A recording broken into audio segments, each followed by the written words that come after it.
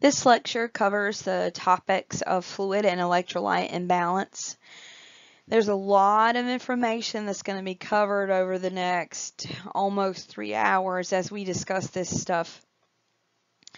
The reason that is so extensive, you're going to feel like you're overwhelmed, and I do apologize for that. The reason that it's so extensive is because this is something that you're going to use throughout your nursing career. You're going to use it in every class that you're here in nursing school. Knowing and understanding fluid and electrolyte imbalance is going to be vital to your nursing career. It affects our patients. It affects a lot of the nursing interventions that we perform. One strategy you might want to do is break up this lecture, listen to it in segments. You need to figure out what your learning style is. Some folks choose to print off the lecture and make study cards with that. Some folks choose to listen to it in different segments and then go back and re-listen to certain pieces. Some individuals want to listen to it and make notes while they're listening. So you really just got to figure out what strategy works for you. I would encourage you to get a comfortable seat, find yourself a snack or something, and then sit back and let's learn about some fluid and electrolytes. So the first thing I have here is just a little diagram that shows you we've got to have, in order to have homeostasis, we've got to have a balance of our fluid and our electrolytes. As humans, we like to live a balanced life. Too much or too little fluid or electrolyte can result in severe damage to our organ systems or even result in death. As nurses, our job is to help prevent, treat these electrolyte and fluid imbalances and disturbances, and to teach our patients ways that they can prevent and treat these different imbalances from occurring. So the main thing is homeostasis. We've got to have balance to sustain life. So homeostasis is necessary. And to maintain homeostasis, you have to have a balance in your fluid and your electrolytes. So now, let's review some of our fluids here. We have different types of fluids. As you know, there's intracellular, which are fluids found inside the cells, and extracellular, which are fluids found outside of the cells. Now, typically 60% of adult weight consists of fluids, which is our water and our electrolytes. So 60% of the weight that we have when we step on those scales is fluid. Individuals who are older or obese tend to have less fluid because adipose cells does not contain very much water. So that's an important thing to note here. If you're older or obese, you tend to have less fluid, so those people are at risk for having a deficit in their fluid.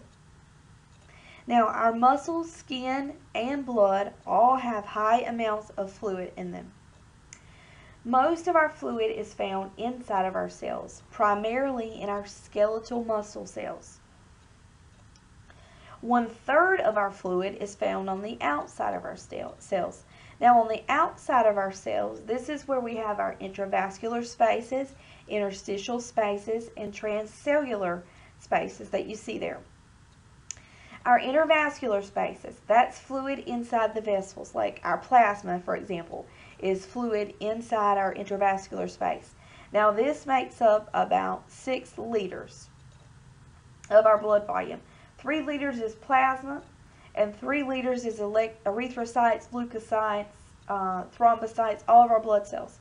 So, we have about 6 liters of fluid inside our veins. And of that 6 liters of blood volume, half of it's plasma, which is the liquid, and the other half is the blood cells and stuff. Now, the other half of the volume comes from the blood cells. Now, our interstitial space, that's the fluid that surrounds our cells, like that's our lymph tissue. Because remember we said our adipose tissue does not contain fluid. But so our interstitial, our lymph cells, they have about 11 to 12 liters of fluid. And then our transcellular space, which is the fluid that surrounds our cellular space, like our cerebral spinal fluid, our digestive secretions, interocular fluid, the fluid that's actually in your eye, That's about 1 liter of fluid. So extracellular fluids are transported. They help transport electrolytes and other substances such as enzymes and hormones. So that the purpose of our extracellular fluid is to help transport our electrolytes and our enzymes, our hormones, and that kind of thing. And so just so you know the difference, there is a difference when you're talking about fluid. And it's important to note because when you're talking about nursing management of these clients, your patient may have a lot of fluid extracellular, but they may not have any fluid intracellular inside the cells. And your patients may actually be dehydrated. So they're dehydrated, they have a fluid volume deficit when they have 3+, 4+ pitting edema. Now the reason that occurs is because all the fluid is in the extracellular.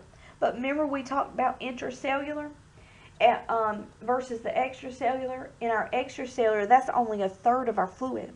So if all of our fluid's on the outside, then what our other 2/3 is been depleted. So we are technically dehydrated.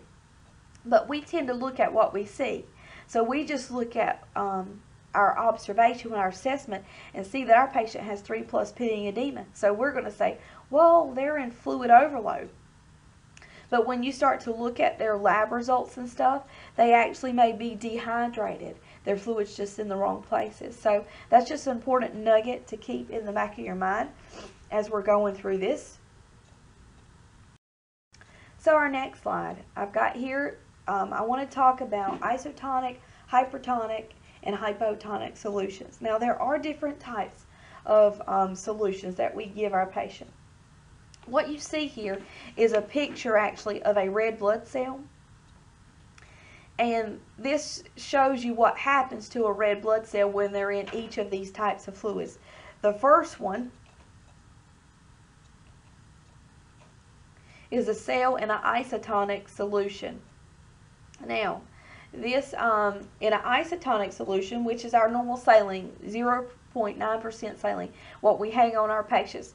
When we hang that, you see our red blood cell, that is a normal red blood cell. It's got that kind of concave look on the inside. That's the way a red blood cell is supposed to look. But when you take that same cell and you put it in a hypertonic solution, which means it's got more concentration, hyper, more, then the cell, you see there, it starts to shrivel. You see there? It's shrinking, shriveling, and it's changing its shape. Now, hypertonic solutions are like our 3% sodium chloride, which means we got more salt in them. And another hypertonic solution, which you may give at some point in your clinical experience here in nursing school, is albumin. Now, albumin is a protein, but it's liquid, and it goes inside your vessels and your intravascular spaces, and that's actually a hypertonic solution because it's very concentrated. And then hypotonic solution, you see what happens to our red blood cells here? Well, can you see the difference between the first picture and the third picture? The cell becomes swollen in a hypotonic solution. It starts swelling because what happens is the inside of the cell is more concentrated than the outside, so the fluid goes inside the cell. The way fluid likes to move is on a concentration gradient. Now that's something that you should have already learned in anatomy and physiology, but remember how things go from a level, from a lower level to a higher level, or a higher level to a lower level. Well, what's happening here is this cell is inside a hypotonic solution that's half normal saline. Well, the fluid is going from a lower level of concentration to a higher level of concentration inside the cell, and so the cell's getting bigger. That red blood cell's starting to swell. So we really have to be careful when we're giving our patients those hypotonic solutions like the half normal saline. Now, sometimes you'll see in the hospital patients, especially if you're on the surgical floor, doctors will give them something called D5 half normal saline. So they're not giving them complete normal saline, but they're giving them D5, which is more concentrated, so they're kind of mixing a hypertonic and a hypotonic, two different substances, and so they're making a solution that provides more volume for the patient. So essentially it becomes like an isotonic solution because it's a combination of a hypertonic and a hypotonic substance. And you'll see D5, half normal saline, given a lot in the hospital. But when you see the strictly hypotonic solution of the half normal saline, the 0.45 solution, we got to be careful with that because that can cause patients to develop edema. Because what will happen is we'll be giving them this fluid and it'll want to migrate out to areas of higher concentration, so it seeps out of our cells, it seeps out of our vessels, and it can cause a lot of swelling. The other patients that you want to be really careful with giving this hypotonic solution to is our neurovascular patients. Because if you give neurovascular patients hypotonic solution, it can cause them to have increased swelling in their brain. So you really got to be careful with kidney patients, heart patients, and neuro patients when you're speaking in terms of the hypotonic solution, because you see what happens to your cells there. They start swelling. So, and think about your tissues start swelling, your brain starts swelling, you have edema in your feet. It's a good replacement for volume, but you got to be really careful. Where we would want to give a hypotonic solution is a person that has got like high levels of sodium. So if you've already got high levels of sodium, we don't want to give you more sodium. We want to give you something more like water or a half normal saline solution that'll be more beneficial to you than the concentrated sodium solution. So that's the difference between isotonic, hypertonic, hypotonic. I challenge you to go and look up different forms of these solutions, because there are many forms. I've just given you 3 examples today. The isotonic being the normal saline, the hypertonic being the 3% saline or the albumin, and the hypotonic solution being the half normal saline or 0.45% normal saline. Okay, so here's a question for you. Isotonic IV fluids are fluids with a total osmolality close to that of most extracellular fluid. ECF is extracellular fluid. Okay, most IV fluids contain either dextrose or electrolytes in water. When you infuse electrolyte-free water intravenously, what happens? A. You never infuse it. It rapidly enters the red blood cells, causing them to rupture. B. You give it when the patient is severely dehydrated. C. When the patient is in excess of electrolytes, example if they're hyperkalemia. Or D. When the patient is deficit of electrolytes. So when would you give patients water? IV. IV water. Just IV water. Not isotonic fluid, not hypotonic fluid, not hypertonic fluid. So when would you give patients free water IV? I want you to think about that for a minute. And we'll continue to the next slide and give you the answer. The answer is A. IV solutions contain dextrose or electrolytes mixed in various portions with water. Pure electrolyte-free water can never be administered by IV because it rapidly enters the red blood cells and causes them to rupture. Remember in the picture 2 slides ago that we talked about when we saw the red blood cell in a hypertonic solution? Well, that was water with some saline in it. And you see when the saline was cut in half, the cell began to swell. Now imagine if we take that saline away, that cell can actually swell and rupture and burst. And the reason water enters it so rapidly is because it's going from an area of lower concentration to an area of higher concentration. So we never give anybody water IV. Anytime we give somebody an IV solution, it's either got to have dextrose in it or electrolytes mixed in it. So we never give them strictly water. Okay, so here's a diagram that I wanted to share with you. This is actually for our visual learners. I wanted to kind of show you how we take in water and how we get rid of water, because that's going to be important when we're talking about fluid regulation. So in this picture, the first cylinder, it shows you our average intake per day, and the second cylinder shows you our average output per day. So let's first talk about, we take in fluid through our food, through our drink, and actually through metabolism. We actually take in fluid. And then we lose fluid through our elimination, sweat, skin, and through our lungs when we breathe. Now, when fluid is lost, we have to replace it in some way. Now, this diagram actually shows you, typically most of our fluid that we get per day comes from our beverages. About 1,500 mLs of our fluid per day comes from what we actually drink, and then another 750, so half of that comes from our foods that we eat, and then a final 10% of our fluid comes from actually our metabolism. And then our average output, we lose most of our fluid through actually urination. Typically, the average adult urinates about 1,500 mLs a day. And then the other portion we lose through our skin and through our lungs when we're breathing. And that's about 700 mLs. Did you realize that you lose that much fluid just by breathing? It's fascinating, actually. And then we lose about 200 mLs through sweating every day, and then we lose about 100 mLs in our feces. So that's about 4% of our intake, our output goes, leaves us through our feces. But so when fluid is not lost from our body, but it is not available for our body to use, what happens to it? Because sometimes we have fluid, but we can't use it. Well, what is happening is the fluid moves into our spaces that does not help our body maintain homeostasis. Now, this is called third spacing. And I know you guys have probably heard the term already, third spacing. You see that a lot with your burn patients, your trauma patients, even surgical patients you will maybe see third spacing with.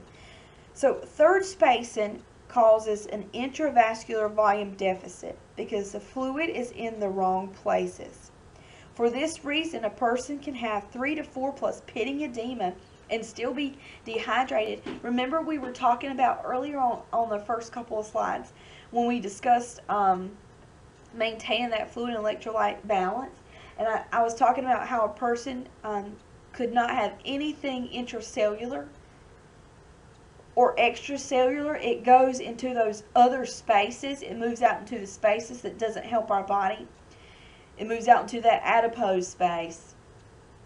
It starts to leave us through our skin. So when it moves out into those spaces, the person can have 3 to 4 plus pitting edema, but they're still dehydrated. And what actually is occurring is that they're third spacing. Now, I want you to think about any cases that you've had so far in clinical, and what patients do you think typically would have problems with third spacing, typically have that swelling, that end up dehydrated, but then they look really swollen. One that comes to mind for me is liver disease. Those patients have a lot of ascites in their abdomen, but they're really dehydrated. Another one is cancer. You're going to learn about that this semester too. With your cancer patients, this third spacing can occur because they have malnutrition. Malnutrition is another reason that this can occur. And if you can't absorb your food, you can't absorb the fluid, where is it going to go? It's going to go in those extra spaces. It's not intracellular, it's not extracellular, it's all those extra spaces that we really don't need our fluid, where we really don't need our fluid to go. Another place you'll see this is with burn patients. And then something that you guys might have encountered so far in the clinical setting is immobile patients. A lot of times if your patients are just laying in the bed, after they've been in the bed for one day, they're going to start swelling. They're going to have some edema in their lower extremities because they're not moving, they're not circulating that blood. Unless they've got on like SCDs or something that's causing that muscle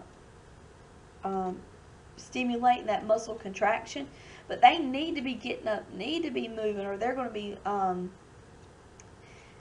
starting to develop that third spacing in those extra spaces. So if you are assessing a patient and they've been in the hospital for 2 or 3 days and they've not been out of the bed, I guarantee you're going to have some edema on your assessment. So this is just for your visual learners, so you can see where our fluid comes from and where it goes. So now I have a question for you.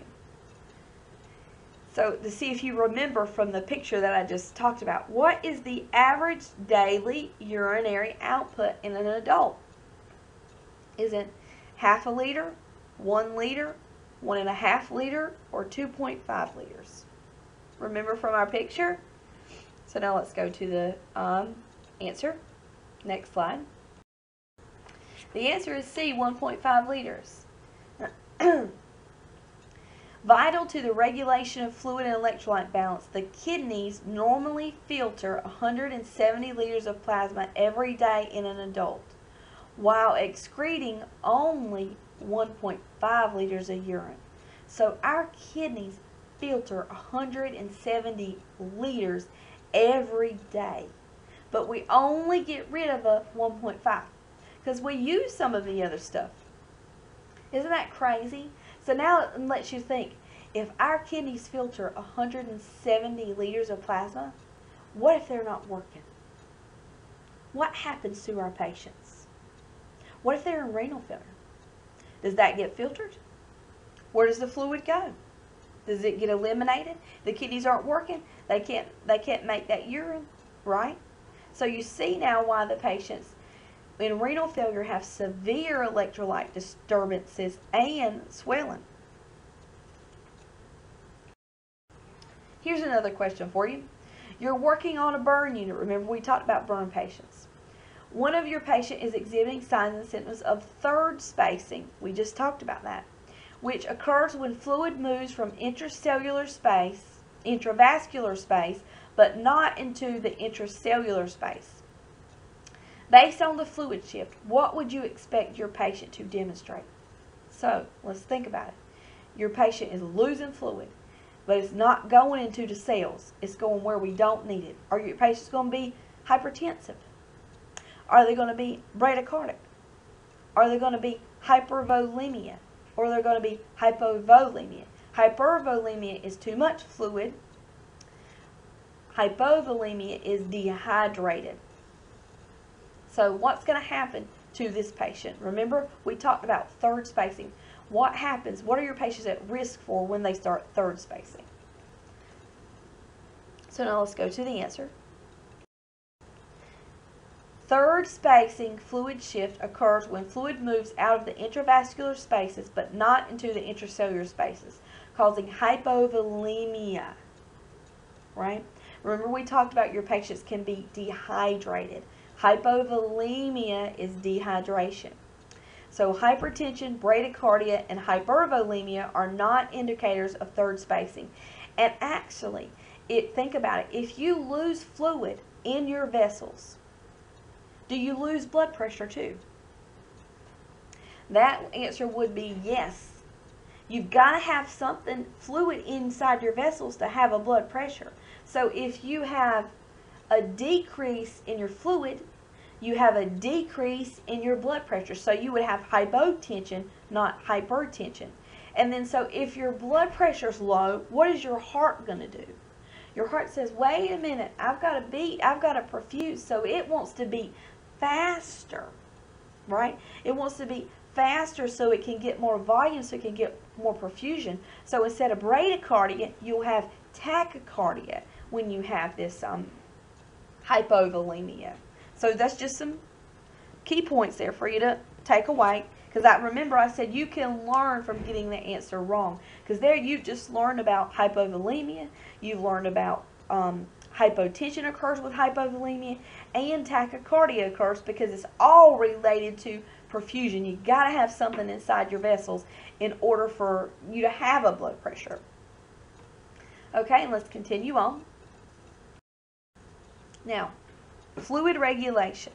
Now this is something that's really important. Now this goes back to your pathophysiology. And I know that Miss Jacobs has been going over some pathophysiology with you. I just want to take a second here to go over a couple things just to remind you. This is just a reminder here because you should have gotten all this in your anatomy and physiology classes. But a couple of things I want you to recognize, some terms I want you to recognize and remember, is diffusion, osmosis, filtration, remember that sodium-potassium pump, and hormone regulation. Now I've included a nice diagram here for you visual learners that talks about our fluid regulation and what happens when our sodium goes up, our blood volume goes up, our blood pressure goes up, our atria gets stretched, because that's our heart. That's where our heart is pumping our blood. And then you can see there, I've got the key. You got the terms there: the atrial natriuretic peptide, atrial natriuretic factor, cardiac output, CVP, glomerular filtration rate, heart rate. You see your key down there at the bottom, so you know how to correlate with your diagram there. So I wanted to put that there for you visual learners, but I want to talk about each of these individually for a minute. This is going to be kind of a long slide, but I want you to really take some notes here. So diffusion. What is diffusion? Diffusion is transport from an area of higher concentration to an area of lower concentration. Now, diffusion is important in the transport of most electrolytes and cell particles throughout the membrane. So when you think of diffusion, think about your electrolytes. They're going from higher concentration to lower concentration. Now, osmosis is actually the diffusion of water across the cell membrane. So that means water is going from higher concentration to lower concentration. Now, filtration. What filtration is? Filtration is caused by hydrostatic pressure in our capillaries. Our fluid is filtered out of our intravascular compartments to our interstitial compartments, right? So we want the fluid to go that we give our patients. We're giving them IV fluids, right? Because we want them to be hydrated, right? We need them to have perfusion. So we're giving them IV fluids. But this fluid has got to be filtrated so we can use it. Well, remember we talked about what filters it? Our kidneys are our filter. So our kidneys filter our plasma every day. And remember we said earlier that our kidneys filter about 170 liters of plasma every day, which means they're continuing to filter. Because we don't have 170 liters in our body. I don't want you to get confused here thinking, oh my God, we've got that much fluid inside of our body. No, we don't have 170 liters, but the filtering process is continuous. Our kidneys are continuing to filter. So when they get a cycle done, they start over. They're always filtering. We're always taking in fluid. We're always getting rid of fluid throughout the day. So, but the hydrostatic pressure in our capillaries is what causes this filtration to occur. And then the sodium-potassium pump. Sodium-potassium helps to regulate sodium and potassium in the cells through diffusion. So the sodium and potassium pump help work with the process of diffusion, but they regulate our sodium and potassium. Because we have more sodium outside the cell, sodium wants to go into the cell. Diffusion. And then we have more, our intracellular volume is offset because where sodium goes, guess what? Water goes. So when sodium enters the cell and moves outside the cell, that's done through diffusion. So we really have to be careful. That's why we got to have that sodium and potassium pump to keep us regulated so that our cells don't get overwhelmed with sodium and overwhelmed with water, or vice versa. We don't have too much sodium outside, too much water outside, and then we have that edema that occurs. So we can have too much or not enough. So that sodium potassium pump keeps that regulated for us because they work in an opposing relationship. Now, hormones also help us with fluid regulation. One hormone that you probably remember is aldosterone. You remember that from anatomy and physiology? Aldosterone. You see that here in the diagram here. Aldosterone is released by your adrenal cortex. Where's your adrenal cortex? Do you remember? That is actually found in your kidneys. Your adrenal gland is the gland on top of your kidneys.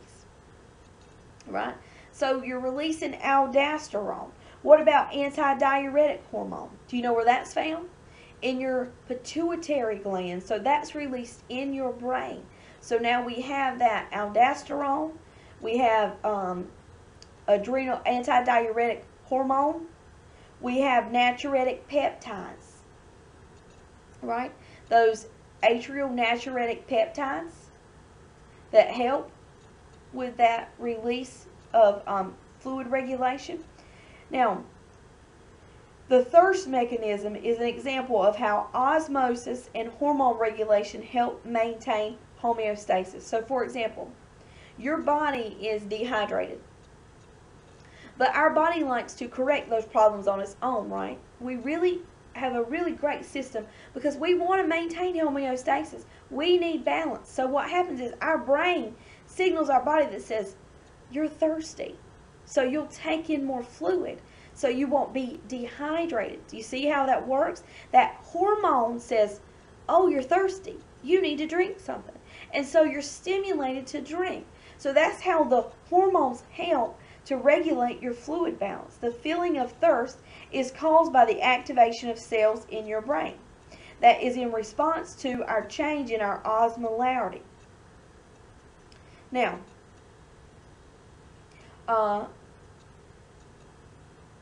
just to keep these things in the back of your mind, if you've got a decrease in your angiotensin II, that's another factor there. That's related to your kidneys too. You see that the suppression of the RA system and the angiotensin II, which is the renin-angiotensin system. If your kidneys, the hormones there, if they're not working, and you're not getting that fluid filtration, you'll have less blood volume, decreased CVP, which is central venous pressure, which is pressure inside your heart, decreased cardiac output, which is the amount of blood that your heart's pumping out, decreased atrial pressure, which is the blood pressure found in your arteries, decreased preload, which means the work that your heart has to overcome, and a decrease in your heart rate. So all those things, if there's a decrease in the suppression of it, and then if there's a decrease in your aldosterone release in your adrenal cortex, you have an increase in your urine production of water. If you have an increase in your glomerular filtration rate, if you have an increase in your sodium excretion, so if you're getting rid of sodium, you're going to have an increase in your urine production and water excretion because water follows sodium, right? And so if you don't have a lot of volume, what happens? Remember we said, if you don't have a lot of volume, what happens? Your heart rate can go down, but it can go up initially. Your volume, your output goes down. Your blood pressure goes down. Your CVP goes down because you're not getting as much perfusion. So all these things are related. So this is just a diagram to show you. You can study this a little bit more. We could spend all day talking about the pathophysiology of fluid regulation, and that's something I'm sure Ms. Jacobs is going to cover with you, and that you have gotten in your anatomy and physiology class. And if you have questions about this area and this topic, I challenge you to go back into your anatomy book and look up this process of diffusion and osmosis, because you really have to understand this in order to really understand your fluid and your fluid regulation with your electrolytes. So this is vital, this is important. So I challenge you to go back and look, because it's all connected. This ties in back to your heart, perfusion. This ties in back to your kidneys, renal. This ties into your lungs even. So everything's connected, and none of your organs can work without perfusion. So it really affects every one of your organ systems, and it's important for the sustainment of life. So take a look at this diagram. Go back and look in your textbook if there's things that you're still not sure about. Even pull back those anatomy books to look through these topics, because you really do need a good foundation in this fluid regulation. So now let's talk about some gerontological considerations. Remember we talked about in the beginning? The older client, they have less fluid, so they have reduced homeostatic mechanisms for cardiac, renal, and respiratory function, right? Because what's happening, their organs are getting aged. So they're getting older. So they're getting tired. They have a decrease in their function level, right? So these people are at risk for dehydration. They also have a decrease in their fluid percentage. We talked about that before too. And then they're on some medications. What if they're on a medication that's a diuretic that's causing them to release fluid? What if they're on a medication that causes them to retain fluid? What if they're taking too much salt into their diet? What if their taste buds have been affected? So now things don't taste good to them, so they have a lot of salt intake into their diet. So these are some things that we really have to be mindful of when we're taking care of these geriatric patients, because they may have other conditions too that also affect it. Like they may have lung conditions, they may have heart conditions, they may have those kidney conditions, they may have wounds, they may have diabetes. So just some things to consider, just keep in the back of your head, especially when you're thinking about fluid and electrolyte, is those that geriatric population. So here's a question for you. You're a nurse caring for a 77-year-old male who fell off his roof. You know that the patient's labs indicate minimal elevated serum creatinine levels. So your serum creatinine is minimally elevated. What can this indicate in an older adult? A, substantially reduced renal failure. B, reduced respiratory function. C, increased cardiac function. Or D, alterations in the ratio of body fluids to muscle mass. So what does your serum creatinine assess when you're looking at serum creatinine? And in the older adults, if it's elevated, if your creatinine is elevated, what can this indicate? So now let's go to the answer. A, remember we talked about serum creatinine is your kidneys. Think about your kidneys. Normal physiologic changes of the aging adult include reduced cardiac, renal, and respiratory function, and reserve as alterations in the ratio of body fluid to muscle mass. They may alter the responses of the elderly people to fluid and electrolyte changes and acid-base disturbances. Renal function declines with age, as do muscle mass and the daily exogenous creatinine production. Therefore, high normal and minimally elevated serum creatinine values may indicate substantially reduced renal function in the older adult. So it's normal for the adult to have decrease in their kidney functions, and you may see elevations in their serum creatinine levels that indicate that they've got reduction in their renal function. So just keep that in mind when you're looking with your older patients. It may not necessarily indicate that they're in renal failure, because we tend to associate elevated serum creatinine with renal failure, but it may actually just be a process of their aging with these patients, because their renal function is decreased in the older adult. So here's another question for you. You're doing an admission assessment on an elderly patient newly admitted for end-stage liver disease. You must assess the patient's skin turgor. What should you remember when evaluating skin turgor? A, overhydration causes the skin to tint. B, dehydration causes the skin to appear edematous and spongy. C, inelastic skin is a normal part of aging. Or D, normal skin turgor is moist and boggy. So we're thinking here about assessment, and we're thinking about skin, and we're thinking about our elderly patient.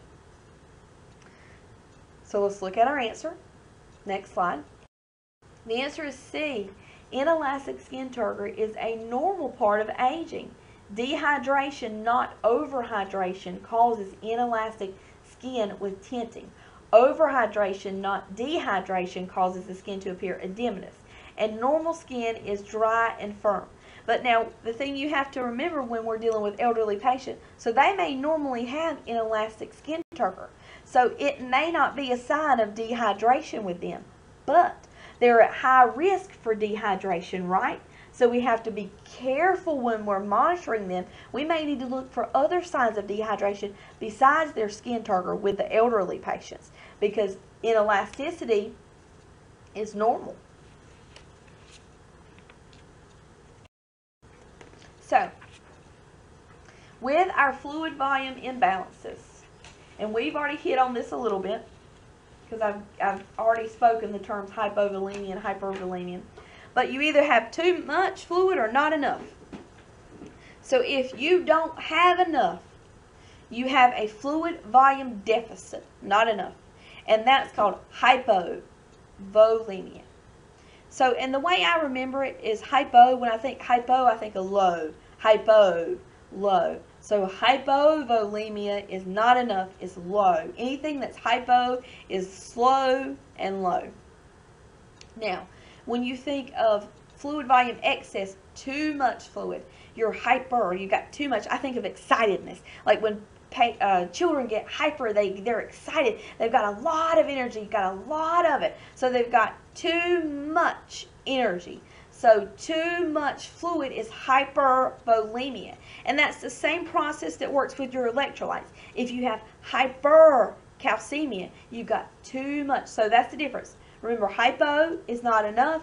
Hyper is too much. So now let's talk about fluid volume deficit. What is fluid volume deficit? Fluid volume deficit is the loss of extracellular fluid that exceeds our intake. We lose more than we take in. Remember that picture that I showed you several slides ago of the diagram of your intake, how we take fluid in by drinking, eating, metabolism, and how we lose fluid by urination, sweating, breathing, and so you see, and our feces. So you see there, if we are losing more than we're getting in, then we're getting a deficit. We've got a deficit if our output is greater than our intake. Now, electrolytes loss in the same proportion as they exist in the normal body. So if we're losing our electrolytes, then we've got a deficit of our electrolytes. Dehydration is the loss of water along with an increased serum sodium. So we can lose water and have a fluid volume deficit, but we become dehydrated when we lose water and our sodium level starts going up. So remember that. Dehydration is loss of water and our sodium level starts going up. And then this may occur in combination with other imbalances. And I just want to stop here for a minute. When we're dehydrated, remember we talked about our brain signals us that we are thirsty, right? That we need to drink something. Well, what do we go and drink? We go and drink a soda, right? What does soda have? Soda is full of sodium. So if we're dehydrated, and remember we just learned that if you're dehydrated, that means you've lost water and you have an increased sodium level. So if you're dehydrated, you don't have enough fluid, you got too much sodium, and then you go and drink a soda, guess what happens? You become more dehydrated. Instead of fixing the problem, you're actually making the problem worse. You're making your sodium level go up. And what happens? Your sodium goes up, you start losing more water, So it may occur in combination, this dehydration could occur in combination with other imbalances too. You may have a potassium imbalance. You may have a calcium imbalance. But one thing I want to encourage you, especially that you're in nursing school, so what are we drinking? Those Red Bulls, we're drinking those sodas, so we can have all that caffeine to stay away, and we're not eating good. We need to be drinking water. When you get thirsty, you need to drink water. You need to drink something that's going to replenish your fluid, but that's not going to elevate your sodium level. So keep that in mind. And that's the education piece that you need to make sure that you're teaching your patients. Because when we're thirsty and we drink that soda, we're not doing nothing but making ourselves more dehydrated. So let's talk about what causes dehydration. Dehydration is caused by fluid loss from vomiting, diarrhea, suctioning, sweating, like when we're exercising, working out, a decrease in our intake if we're not taking a lot in, because how do we get fluid? By our foods. Inability to gain access to fluids. We may have medications or something that's on board. We may have a malabsorption issue. that can cause dehydration. It may be, remember, that liver patient or something. And then risk factors include diabetes insipidus, adrenal insufficiency, because what is that? Adrenal gland, our hormone, adrenal cortex, it secretes that aldosterone, remember, adrenal gland, aldosterone, osmotic diuresis, we're just diuresing water, hemorrhage, bleeding, coma, and third spacing. All these things can cause you to be dehydrated. And remember, we said with third spacing, you could be really edematous, really swollen, and still be dehydrated. And you guys, I'm not sure if you've got into the patho of diabetes insipidus or not, but when you have diabetes insipidus, those patients can lose 3 to 6 liters of fluid a day just by urinating. They have a deficit in their hormone with their pituitary gland, and so their antidiuretic hormone, they keep excreting. They keep excreting urine. So these patients become really, really dehydrated because their sodium level goes up. And with the diabetes insipidus, their sodium could be 160s, 170s. They have to be really careful. These patients need to be drinking water all the time, checking their sodium. And they'll take a medicine called AVP, which is the stimulated hormone it's a nasal medicine that they squirt in their nose that stimulates that hormone, so that their brain will say, okay, wait a minute, quit getting rid of these fluids, and it'll help that sodium level. So these people have to really be mindful of becoming dehydration. And also what you'll see with this diabetes insipidus is these patients may become swollen too, because they've got all that sodium, but it's in the wrong places. So keep in mind, your hormones play a big factor in dehydration, as you see here. And then obviously with hemorrhage, you're losing fluid. You're losing blood. You're losing your plasma. So you're at risk for becoming dehydrated, because when you're hemorrhaging, what's inside of your blood? Your sodium. So you're losing sodium. I mean, you're losing your plasma, you're losing your potassium, you're losing all of your electrolytes. And our body tries to compensate with that. So our sodium leaves outside of our cells, so we have higher concentrated levels of sodium as a result of the hemorrhage as a compensated mechanism for our body. So you'll see that with patients a lot. So we got to really be careful with those trauma patients and burn patients and renal patients. So now here's a question for you. Dehydration in the elderly is a problem that is all too common. What causes dehydration in the elderly? And this is a select all that apply. So I want you to think about this for a minute here. Is it A, decreased kidney mass, B, increased conservation of sodium? So we're thinking about dehydration in the elderly. C, increased total body water. D, decreased renal blood flow. E, decreased excretion of potassium. So think about it. What causes dehydration in the elderly? And remember, we said dehydration is what? Loss of fluid with an increase in your sodium. But now let's think about it with our elderly. The answer is A, D, and E. Now this was a hard question because I was actually thinking that you guys were going to pick B as an answer choice. But dehydration in the elderly is common as a result of decreased kidney mass, decreased glomerular filtration rate, decreased renal blood flow, decreased ability to concentrate urine, inability to conserve sodium. Inability to conserve sodium in the elderly. And decreased excretion of potassium. Because remember, our sodium and potassium, they have like an opposing relationship.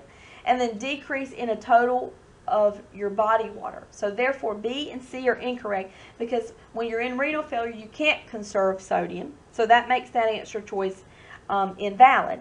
And then answer choice C was an increase in your total body water. And we know that our patients, our elderly patients, don't have an increase, but they have a decrease in their total body water. So really, dehydration in the elderly is surrounded by the kidneys not working, by the kidneys being decreased in your mass, by a decrease in your function, a decrease in your blood flow. So remember, I said you can learn from the wrong answer too. So I challenge you to really look at this And this is specific for our elderly patients, but I just wanted to provoke your thought there for a minute. So let's continue. So fluid volume deficit. How do we know our patient is in fluid volume deficit? What are some things we're going to see? Well, one is they'll have a weight loss because they're losing fluid. And remember what we said? 60% of our body was fluid. So if you've got a deficit of fluid, you're going to have a weight loss. A lot of times when we go on diets and we start seeing pounds start falling off instantly, what that is actually we're losing fluid in the initial phase. We're losing fluid from our, what do we say, skeletal muscles. That's where most of our fluid is found. So we start losing those fluids when we exercise and stuff. We lose that fluid. You'll have a decrease in your skin turgor. Remember we said dehydration causes a decrease in your skin turgor. It can tint. But what population do we have to be careful for with this? Our elderly. You'll have oliguria. Do you know what oliguria is? Remember when you were doing your assessment pieces? That's a decrease in your urine production, a decrease in the amount of urine. So they're still producing urine, but they're not producing enough urine. And remember, how much did we say that the person should produce in a day? 1.5 liters, 1,500 mLs of urine should be produced a day. And when we start seeing our patients produce 300 or less, we start getting worried. They start having that oliguria. And then concentrated urine. Our urine becomes more concentrated. What happens to our specific gravity level? Remember, have you looked at your urine specific gravity? You need to start looking at your labs because labs are important related to your reduction of risk potential. So what happens to our urine specific gravity when our urine becomes more concentrated? We tend to have postural hypotension. Hypotension because what's happening? Not enough volume. Remember we said we don't have enough volume, so our blood pressure goes down. Well, when our blood pressure goes down, what happens to our heart? Our heart rate goes up because what's going to happen? It starts beating more. We have a weak pulse because it's beating fast, but it's not beating effective because our body says, wait, I gotta work. That heart starts pumping, trying to compensate. We'll have an increased temperature. Our skin may be cool and clammy because of vasoconstriction. Because what's happening?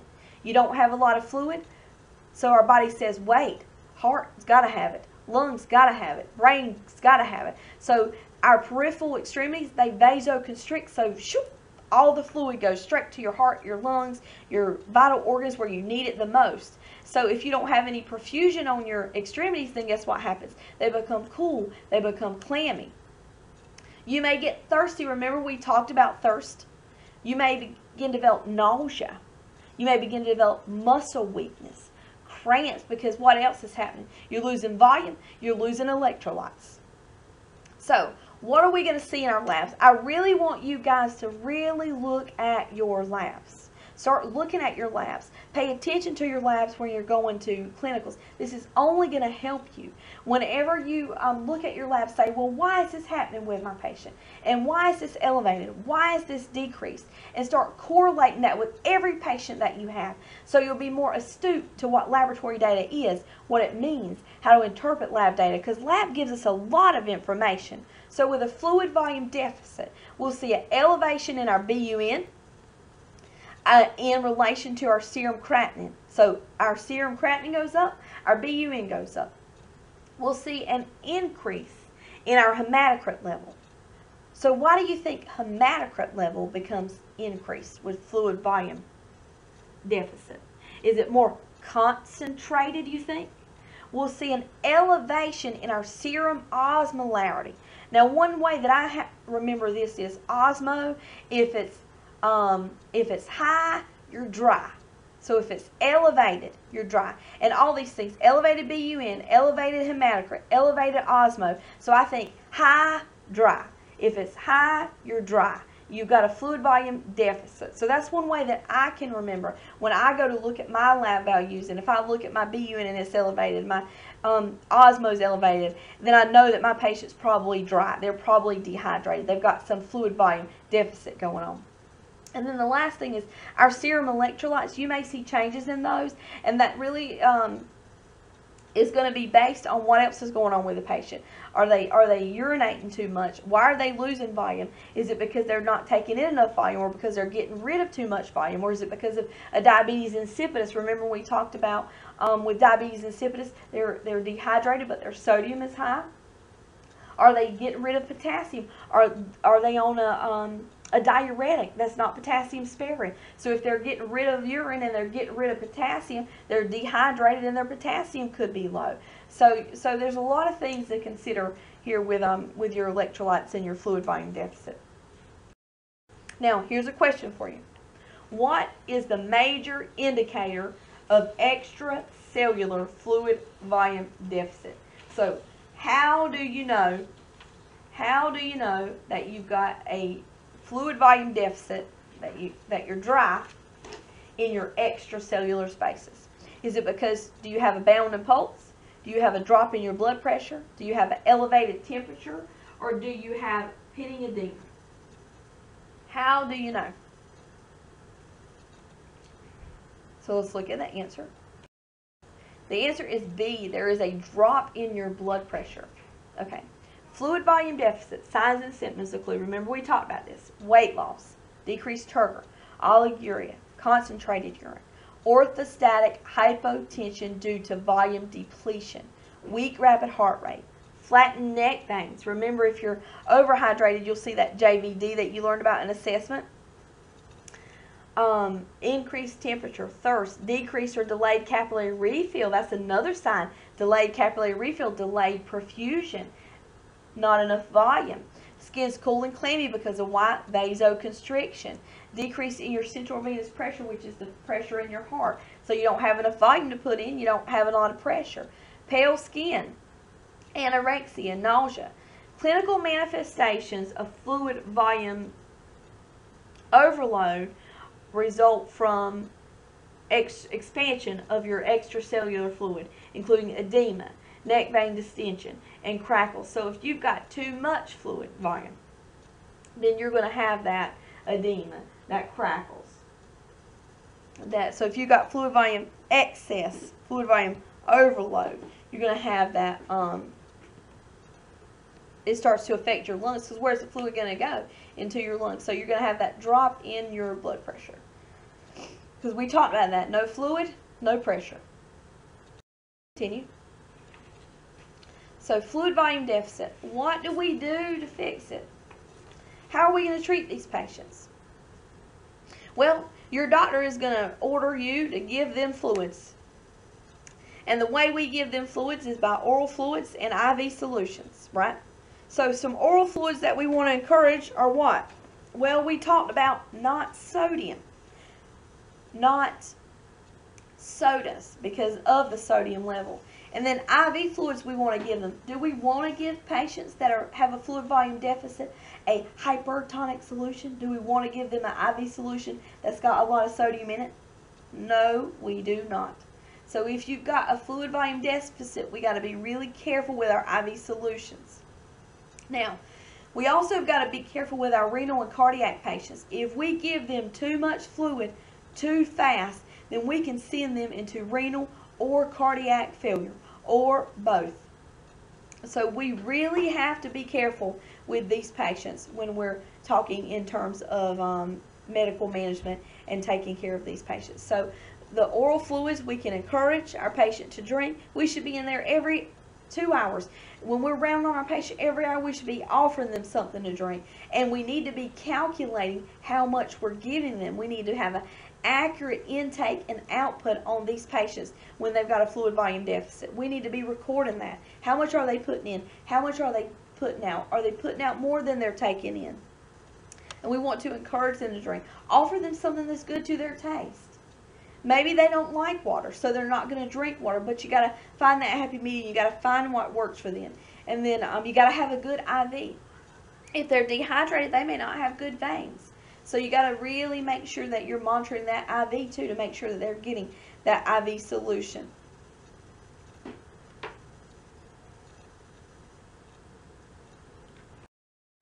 Okay, so here's a question for you. While admitting a new patient to your medical surgical unit, you know that the patient is oliguric. Remember, we talked about what is oliguric. You notify the acute care nurse practitioner who orders a fluid challenge of 100 to 200 mL of normal saline solution over 15 minutes. What do you know this intervention will do? A. Will it help distinguish hyponatremia from hypernatremia? B. Will it help elevate the pituitary gland function? C. Will it help distinguish reduced renal blood flow from decreased renal function? Or D. Will it help provide an effective treatment for hypertension-induced oliguria? So now this is a question that I'm challenging you with. I want to provoke your thought here because you really have to think. They're not getting a lot of fluid. Now this is a patient that's oliguria, which means what's going on? They're not producing a lot of urine. So the practitioner is trying to figure out why the patient is not producing urine. So the practitioner says, let's give them 100 to 200 mL of saline over 15 minutes. So they're not giving them a lot of fluid. Because 100 to 200 mL is not a lot of fluid over 15 minutes. So why do you think that they're doing this? What do you think they're trying to figure out? Look at your choices again. And remember, I said you can learn from getting the answer wrong too, but I just want you to have this knowledge. This is important to know as a nurse. So now. Okay, now let's look at the answer. The answer is C. If a patient is not excreting enough urine, the healthcare provider needs to determine whether the depressed renal function is a result of decreased blood flow, which is fluid volume deficit, or pre-renal azotemia, which is a problem with the kidneys. So is it related to a problem of perfusion, basically? Or is it related to a problem of the kidneys? Or acute tubular necrosis, that's a kidney problem. That's necrosis, cellular death of the kidney. And that comes by prolonged fluid volume deficit. So we're trying to think of, is it a kidney problem or is it just we don't have enough volume? Now the way that they do that is they challenge them with fluid. They'll administer 100 to 200 mL of normal saline over about 15 minutes. The patient that has a fluid volume deficit but has normal renal function will automatically produce more urine, and their blood pressure will go up. So so option A is incorrect because laboratory exams are needed to distinguish hyponatremia from hypernatremia. Option B is incorrect because a fluid challenge is not useful to evaluate the pituitary gland. Again, that's where we're assessing that level of hormone. And then option D is incorrect because a fluid challenge may give you information regarding hypertension-induced oliguria, but it's not an effective treatment for that. So what we're trying to do here is determine if it's a kidney issue or if it's just a fluid issue. So what they'll do is they'll just challenge them with a little bit of fluid at first. Because remember when I talked about earlier with a fluid volume deficit, you have to be careful in renal patients. If this was a renal issue and not a fluid issue and we dumped a lot of fluid on them, what we'll do is send them in failure. So the prudent physician and the prudent nurse goes slow, analyzes it first, assesses it first, and then if it is a true volume issue, if they start producing that urine output, if their blood pressure starts going up and we know that it's a volume issue, then what we can do is give them more fluids. But if their blood pressure doesn't start going up, if they don't produce urine, then we know that it's probably a kidney issue and not a fluid issue. So then we want to give them more fluid. And if you think about it, no, we don't. If we give them more fluid, we'll send them into more failure. We'll cause them to have more fluid retention. We'll create another problem. So you'll see this out in practice, especially when you work in the more acute critical care environments, that when you have a patient that's not producing a whole lot of urine, the doctor wants to know why. Is it because they don't have the fluid to produce the urine, or is it because their organ that filters and produces that urine is just not working? So So remember I said you can learn from these answers. Even if you don't know the correct answer, you always learn. That's why the rationale is so important, because you've just learned something now.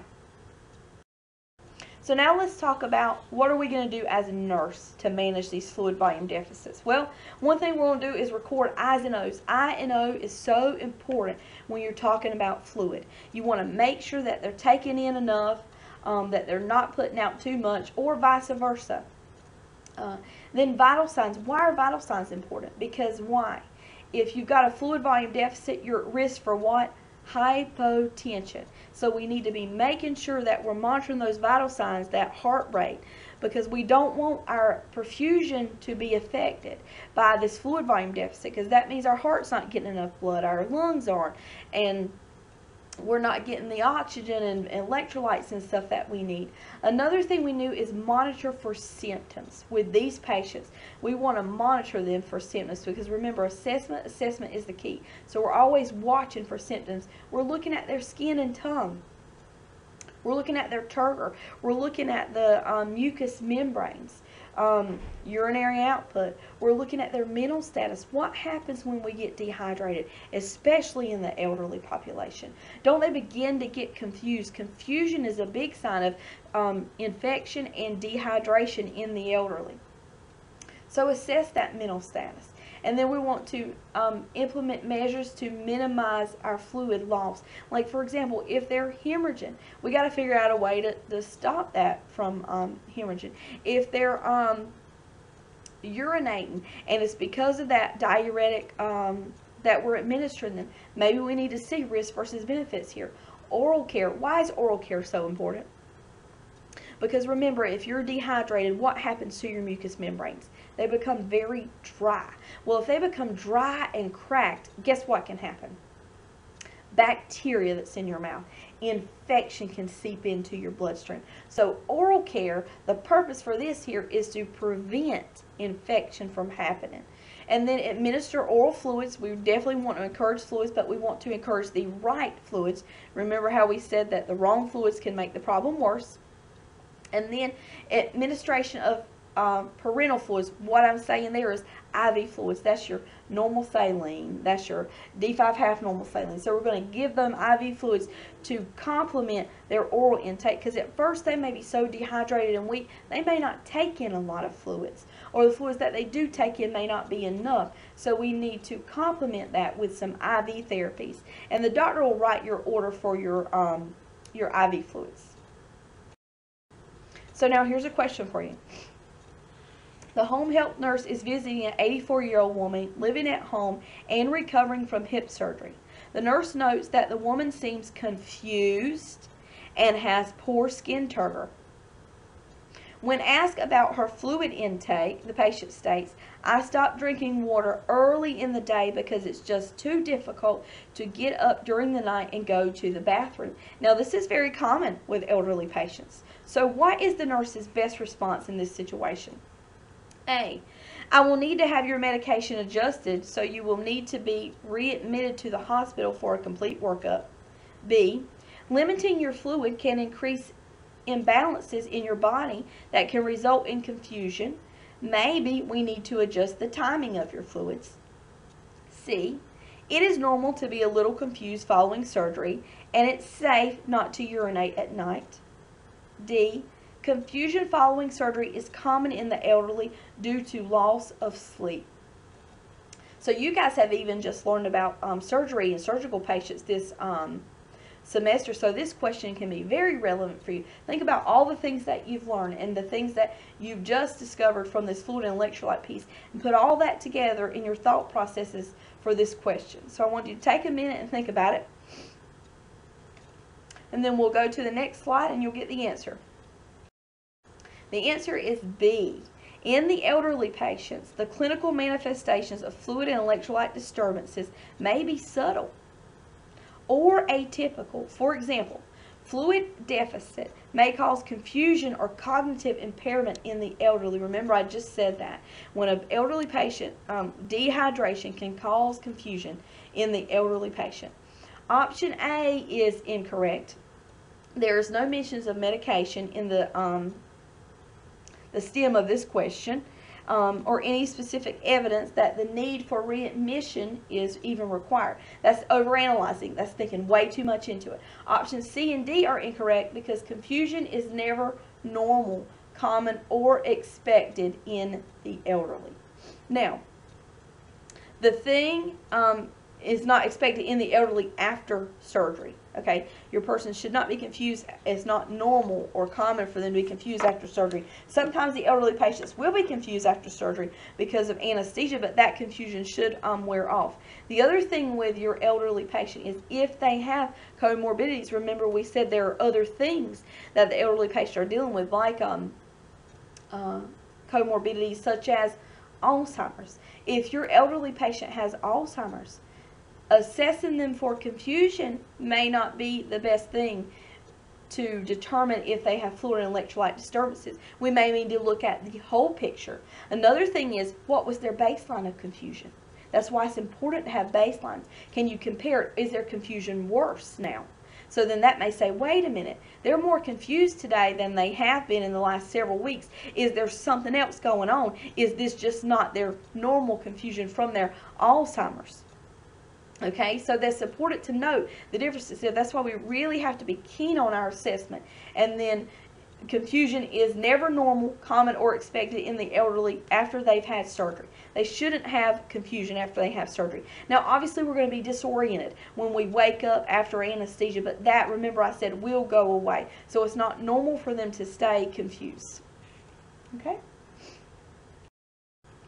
So now let's talk about fluid volume excess. We know what a deficit is.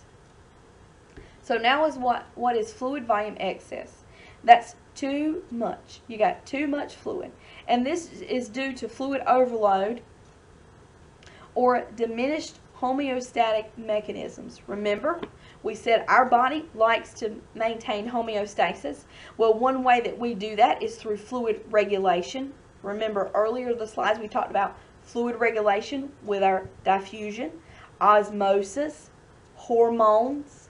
So those things are homeostatic mechanisms to help with the fluid. So if those hormones aren't working right, then the patient can develop fluid overload. Now, some risk factors for this are heart failure. If your heart's not pumping effectively, what's going to happen? You're going to have a lot of fluid. If your kidneys aren't working, what does your kidneys do? Renal failure. Your kidneys make the urine, right? So if your kidneys aren't working, they don't make the urine, they don't eliminate the urine, what's going to happen? You're going to have that fluid overload. If you have cirrhosis of the liver, what goes on with cirrhosis of the liver? The liver is our major organ. Liver's our filter. It helps metabolize. Remember, we said at the beginning that we lose fluid through metabolism. We get fluid in through metabolism. That's one way that we get fluid in. Well, if our liver's not working or it's not metabolizing correctly, what happens? Remember, we also talked about with liver patients, end-stage liver failure, they develop that third spacing, they develop that swelling, they have a lot of ascites, so they have a lot of volume, they have too much volume. Some other things with liver is they have malabsorption, malnutrition, and those kind of things can affect your volume. It can affect the way you excrete your volume. So some contributing factors here are excessive dietary sodium or sodium containing IV solutions. So remember, the person that drinks a lot of carbonated beverages, a lot of sodas, and probably you guys, if you've noticed yourself on a clinical day, if you're just drinking a lot of sodas, if you're not really eating, you're drinking a lot of sodas, even in school, drinking a lot of sodas, if you'll notice, you may have a little bit of edema in your lower extremities. That comes from that excessive amount of sodium. Because what follows salt? Water. Water follows salt. So if you got more sodium, you got more fluid. You got too much fluid. And then also we have to be mindful, even in the hospital with our patients, of giving them IV solutions that contain a lot of sodium, because that can cause them to be in fluid volume excess. And then also, our patients, we need to be monitoring their eyes and nose in the hospital, because what if we're giving them all this fluid, but then they're not getting rid of it? So we got to be mindful of how much IV solution we're giving our patients. Now, how does it manifest? We see it in edema. We see that neck vein distension, that JVD, jugular vein distension. Abnormal lung sounds, you'll hear crackles in your lungs, like Rice Krispie treats in your lungs. Tachycardia, why would you have tachycardia? Because you got all this fluid. So guess what your heart has to do now? Work hard. You have an increased blood pressure because you got too much fluid inside, too much pressure inside those vessels.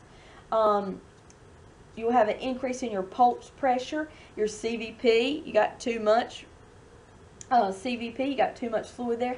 Increase in your weight because you've got edema. Remember your core measures when you learned about with your congestive heart failure, one of the things that they need to be doing is weighing themselves daily.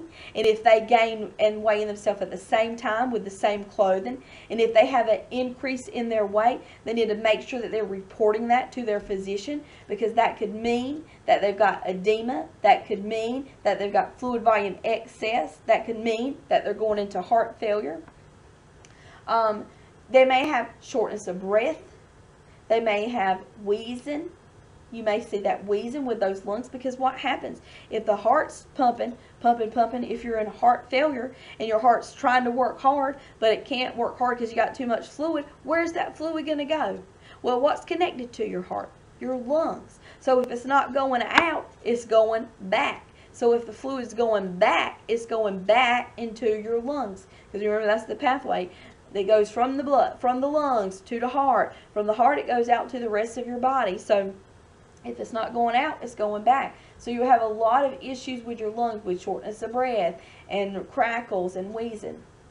And then our medical management. What are we going to do for these patients? Well, we need to fix the cause. Because if we're not fixing what's going on and we're just fixing the problem, then it's going to happen again. For example, your patient's in heart failure. Their heart's not pumping good. So it's causing them to have too much fluid. They can't get rid of it. Or your kidneys aren't working. Too much fluid. They can't get rid of it. Well, if we give them the medicine to try and get rid of that fluid, to try and diurese them, okay, they may diurese. So we're getting rid of the fluid. But if we don't fix the heart, then guess what? It's going to happen again. If we don't fix the kidneys, then guess what? It's going to happen again. Well, the kidneys, can they be fixed? I know this is something you've not gotten into yet, but when your kidneys go into failure, it's either acute or it's chronic. And if your kidneys are in a chronic renal failure, that's a progressive thing. Usually they do not get better. So what we need to do is find an intervention for the kidneys, which is where our dialysis comes into play. We give dialysis to filter. We give dialysis to remove fluid. So now we're fixing the kidney problem so we can fix the other problem. So with fluid volume excess, we got to direct it at what's causing the problem. We need to restrict fluids and sodium. These people don't need sodium. They don't need those IV fluids. They're on a fluid restriction. And as nurses, we got to make sure that we're calculating that fluid restriction. And then we may need to administer diuretics to these patients. Can you think of some off the top of your head? What about, well, Lasix for one is for sure furosemide. But there are some more potassium-sparing diuretics. What about the HCTZ? HCTZ, hydrochlorothiazide. So you want to think about these things. Think about what you're going to be doing and giving your patients. So now as a nurse, how do you manage this? Well, daily weights, eyes and nose. Remember we talked about that core measure on that with that heart failure patient. We got to be weighing these patients daily. We need to be measuring those eyes and nose accurately and consistently. When you're going in the room, you need to say, have you had anything to drink? Have you been able to go to the bathroom? Calculate that data. Write those numbers down. We need to be assessing lung sounds, because remember we said they'll have crackles in their lungs. We need to be checking their extremities for edema. We need to be monitoring their medication. Is their diuretic working? And we need to make sure we're promoting adherence to that fluid restriction. Is it okay for a patient on fluid restriction for you to leave their water pitcher at their bedside? What's that going to do? That's going to tempt them to not be adherent to the fluids restriction. We need to make sure that we're teaching them about sodium. We need to make sure we're teaching them not to decrease their intake of sodium. They may need to be on a low sodium diet when they're in the hospital. These are things as nurses that we can make sure that we're doing for our patient. The physician may forget to write for a low sodium diet. They may write for a regular diet. But when we've got this issue going on, we want to make sure that they're not getting that much sodium, right? Because that's going to make this problem exacerbate. Also, we're going to need to monitor and avoid sources of excess sodium, including our medications. A lot of times our IV medications, what does it mix with? Saline. What is saline? Sodium chloride. So we got to be mindful of that. The other thing is promoting rest, semi-Fowler position, because if your patient's got a lot of fluid and it's in their lungs, guess what? They're not going to be able to breathe. They're going to be shortness of breath. So sit them up. Sit them up helps them to breathe there, prevents that orthopnea, that shortness of breath. And we need to make sure that we're doing good skin care, positioning them, turning them, because these patients are going to be very edematous.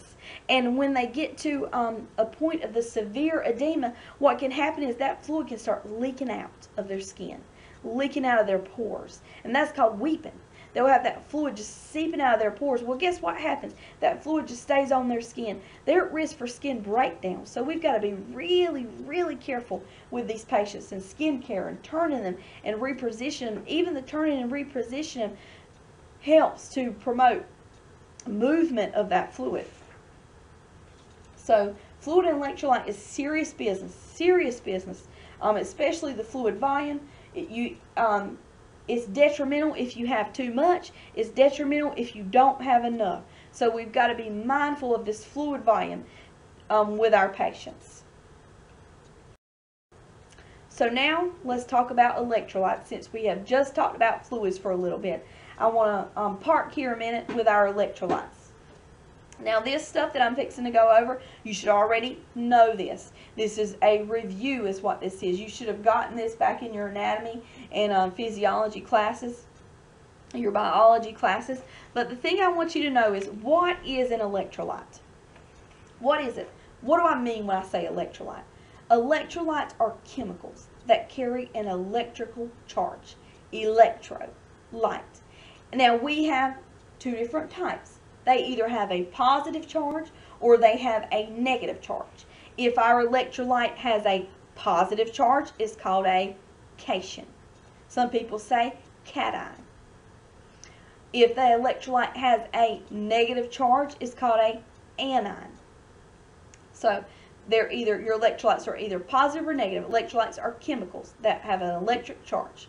Now, the major cations, canions in our body are sodium, you see there, positive charge, potassium, positive charge, calcium, positive charge, magnesium, positive charge, and hydrogen ions have a positive charge. Now, our major anions, which are our negative charge electrolytes, are chloride, bicarbonate, phosphate, sulfate. You'll see these in the body. The kidneys synthesize your bicarbonate. So you'll see these occurring in the body. So from the next time you go to look at your chemistry, your electrolyte with your patient, look at it and say, that's a cation, or that's an anion. You can, just by reading your chemistry, because with electrolytes, the way to learn these is you're just going to have to know them. You're going to have to know these electrolytes. You're going to have to, this is where your memorization is going to come in. You've got to know this stuff. You've got to know the values for your labs, or the rest of the stuff's not going to make sense. You take the stuff that you memorize and you apply it to your different patient situations. So if you study by note cards, if you study by writing it down, if you study by reciting it, if you study by talking it out with another student or another person, whatever your strategy is, you gotta remember these things. You gotta, and my thing is, the more you do it, the more you talk about it, the more you see it, the more you read about it, the more you associate it with your patients, the more it'll become ingrained in your mind. And so I challenge you to keep these electrolytes in front of you. This affects every patient has electrolytes. So keep this in front of you. Now, and use your strategies to help you remember. As we're even going through this PowerPoint, use your strategies. If you need to write it down, if you need to put it on a note card, if you need to talk about it with somebody, if you need to stop the PowerPoint and say it out loud, whatever you need to do so you can remember these things. Because I'm going to break down each of these electrolytes, and we're going to speak to them specific. So you know what they are. You know the manifestations if a patient has too low or too high. So now, the concentrations of your electrolytes differ in fluid compartments. For example, intracellular versus extracellular. Remember, you have the two compartments, inside the cell, outside the cell. You have more potassium inside the cell than outside the cell.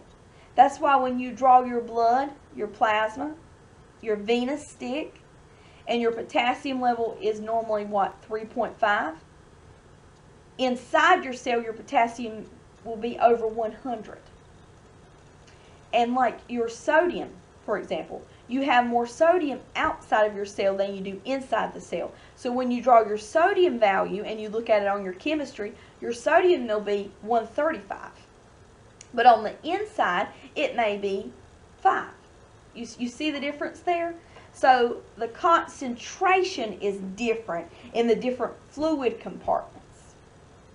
So I just wanted you to note that, because that's going to be important when you start talking about your disease processes, you know, especially when we get into like with hypokalemia, hyperkalemia, pulling potassium out of the cells, putting potassium back in the cells, with our burn patients.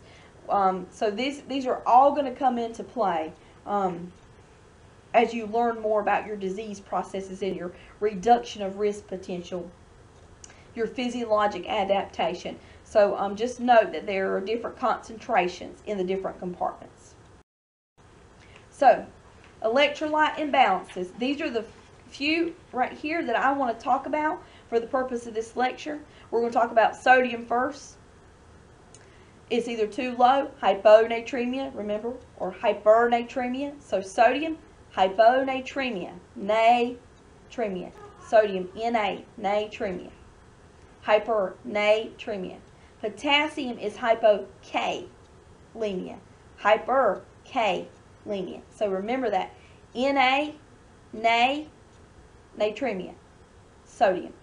Kalemia, potassium. Your calcium, hypocalcemia. Hypercalcemia. Ca. Easy ways for you to remember these so you know what we're talking about. Magnesium, hypomagnesium. Hypermagnesium. Mag. You see there. Phosphorus, hypophosphatemia. Hyperphosphatemia. And then chloride, hypochloremia. Hyperchloremia. So these are the imbalances that we're going to be discussing as we continue through with this lecture. If you need to stop and take a break, I'm fine with that. If you need to get a piece of paper so you can take some more notes, because I want you to really write these things down so you can really get a handle on these electrolytes. Okay, so now let's talk about hyponatremia. I have actually added a picture here for the visual learners. But hyponatremia, remember we said, is low sodium. With hyponatremia, your sodium is going to be less than 135. Now it's important to note here that the normal range of sodium is 135 to 145.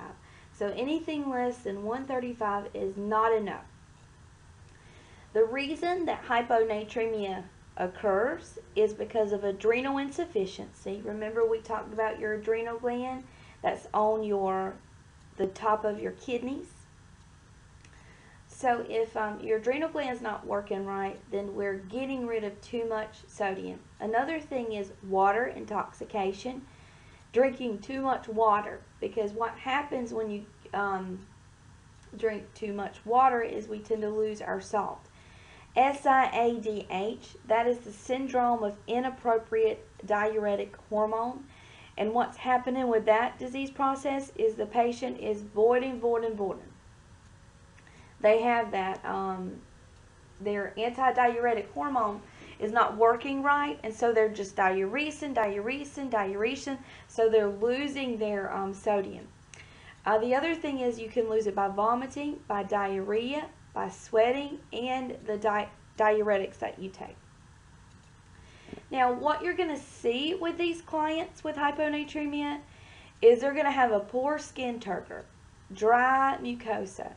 They can have a headache, decreased salivation, because you think dry mucosa, decreased salivation.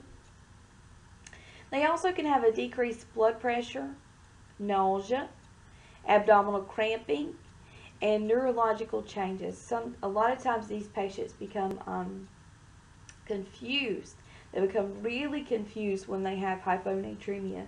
And the other thing that can happen is these patients can actually develop seizures. That's why this is so important, making sure that we're monitoring this hyponatremia, is because our patient is at risk for developing seizures with a low sodium. Because you think about, what do we need for muscle contractions and what excites our muscle contractions? It's our sodium and our potassium and our calcium. So if we don't have enough of our sodium, then we might have too much of something else, and our patients end up actually developing seizures. The other thing is that they can develop a coma. So what we want to do with these patients, if they're hyponatremic, we want to give them salt. That's what they're missing, is salt. So we want to make sure that we're restricting water, not fluids per se, but water, because the water is actually what's causing them to be the hyponatremic in some cases. And then we're going to want to replace that sodium. A point I want to add in here is that when we're replacing sodium on our patients, let's say, for example, that a patient's sodium is 104. I think that's probably the lowest sodium level that I've ever taken care of in my practice with patients. It's been 104.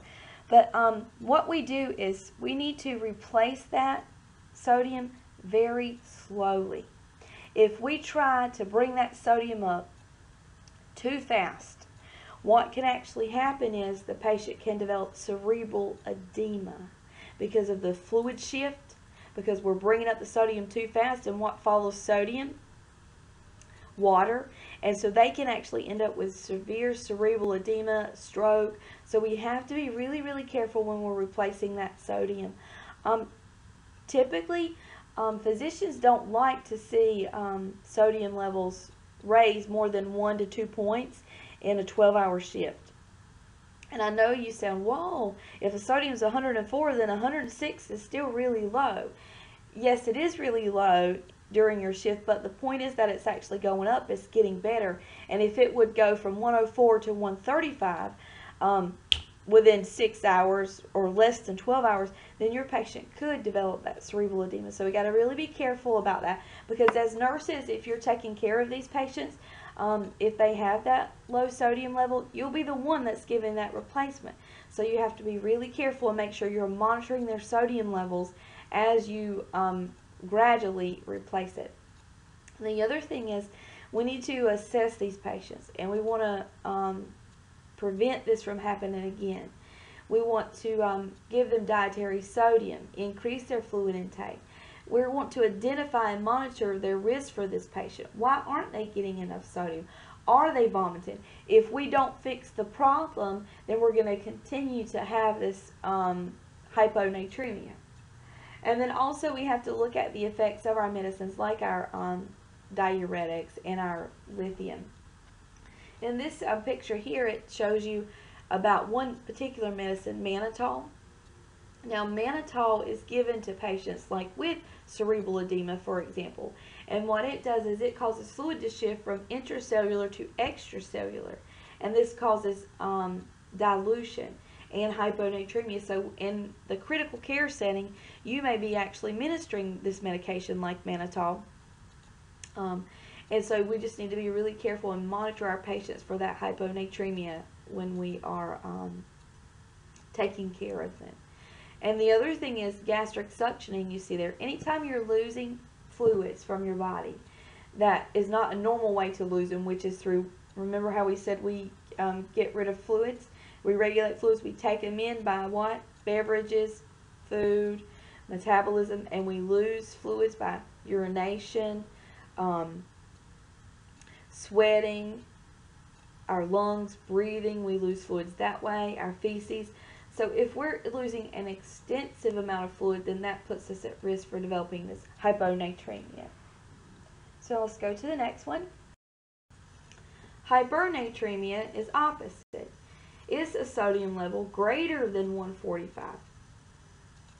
Remember we said the normal sodium is 135 to 145. So if your sodium is higher than 145, you're considered hypernatremic. Now the reason that this happens is because of excess water loss. Remember, hyponatremia occurred because of too much water. Hypernatremia occurs because you don't have enough water. And then sometimes excess sodium administration in the hospital, we're giving our patients normal saline, normal saline, normal saline. And if we're not careful, the patients can develop the hypernatremia because we're giving them sodium. And then we got to be careful with diabetes insipidus. Remember we talked about that earlier in some slides when we were talking about fluid regulation and fluid volume deficit. With diabetes insipidus, these patients are have got an issue with their pituitary gland. And so they cannot regulate their fluid. So they lose fluid, lose fluid, lose fluid. And then what happens is they end up hypernatremic. I have seen cases where patients' sodium levels with diabetes insipidus have been 170. And that is very, very, very dangerous with these patients because they can go into a coma if their sodium level gets up so high. Another place we'll see this is with heat strokes. And then we talked about some IV solutions at the very beginning of the lecture, but the hypertonic IV solutions where there's high concentrations of sodium can cause our sodium level to be elevated. So now what's going to happen in these patients? What are we going to see? They're going to be very thirsty, obviously, because their sodium level is high, and sodium wants water. They're going to have an elevated temperature. They may have a dry, swollen tongue, sticky mucosa. They'll have some neurological symptoms. They'll be restless. They'll be weak. Remember I said they can actually go into a coma here. And one thing I want you to note is that when you've got elderly patients, their thirst may be impaired. They may not have a sensation for thirst. So we cannot necessarily use thirst every time or solely as our assessment key factor that tells us the patient's got hypernatremia. We really have to look at the whole person. So what we do for these patients, if your sodium is high, obviously we don't want to give you sodium. But what we need to give you is some water. And so we'll give patients hypotonic solutions like D5W, which is 5% dextrose with water. Because remember we talked about earlier that what will happen if you infuse straight water into your patient, your cells will rupture and burst. You'll end up with massive edema, and you actually die by having an IV infusion of just simply water. But here when we give water with a little bit of dextrose, that creates a hypotonic solution. Even though the dextrose is concentrated, the water balances it out and makes it that hypotonic solution. And we replace the fluid loss with our patient while we're bringing down this sodium. In this case, with the patient has fluid loss and stuff, but their sodium is elevated, you wouldn't want to give them half normal saline because that's still normal saline. Or you wouldn't want to give them normal saline because of the sodium that's in that. Even though the sodium may be very small, there is still sodium, so we want to make sure that we're restricting that sodium. And then, again, we're going to make sure that we're assessing. We want to assess them for over-the-counter sources of sodium. Can you think of some things that patients may take over the counter that contain sodium? What about docosate sodium, or some antacids or baking soda, all these different things that your patient may take over the counter that actually has sodium. And then think about their salt intake. Do they put a lot of salt on their foods? We want to encourage the patient to take fluids so that they can replace that water loss. And then we want to provide sufficient water with our patients with tube feedings, which is something sometimes that we can neglect because we think about our patients on tube feedings, right?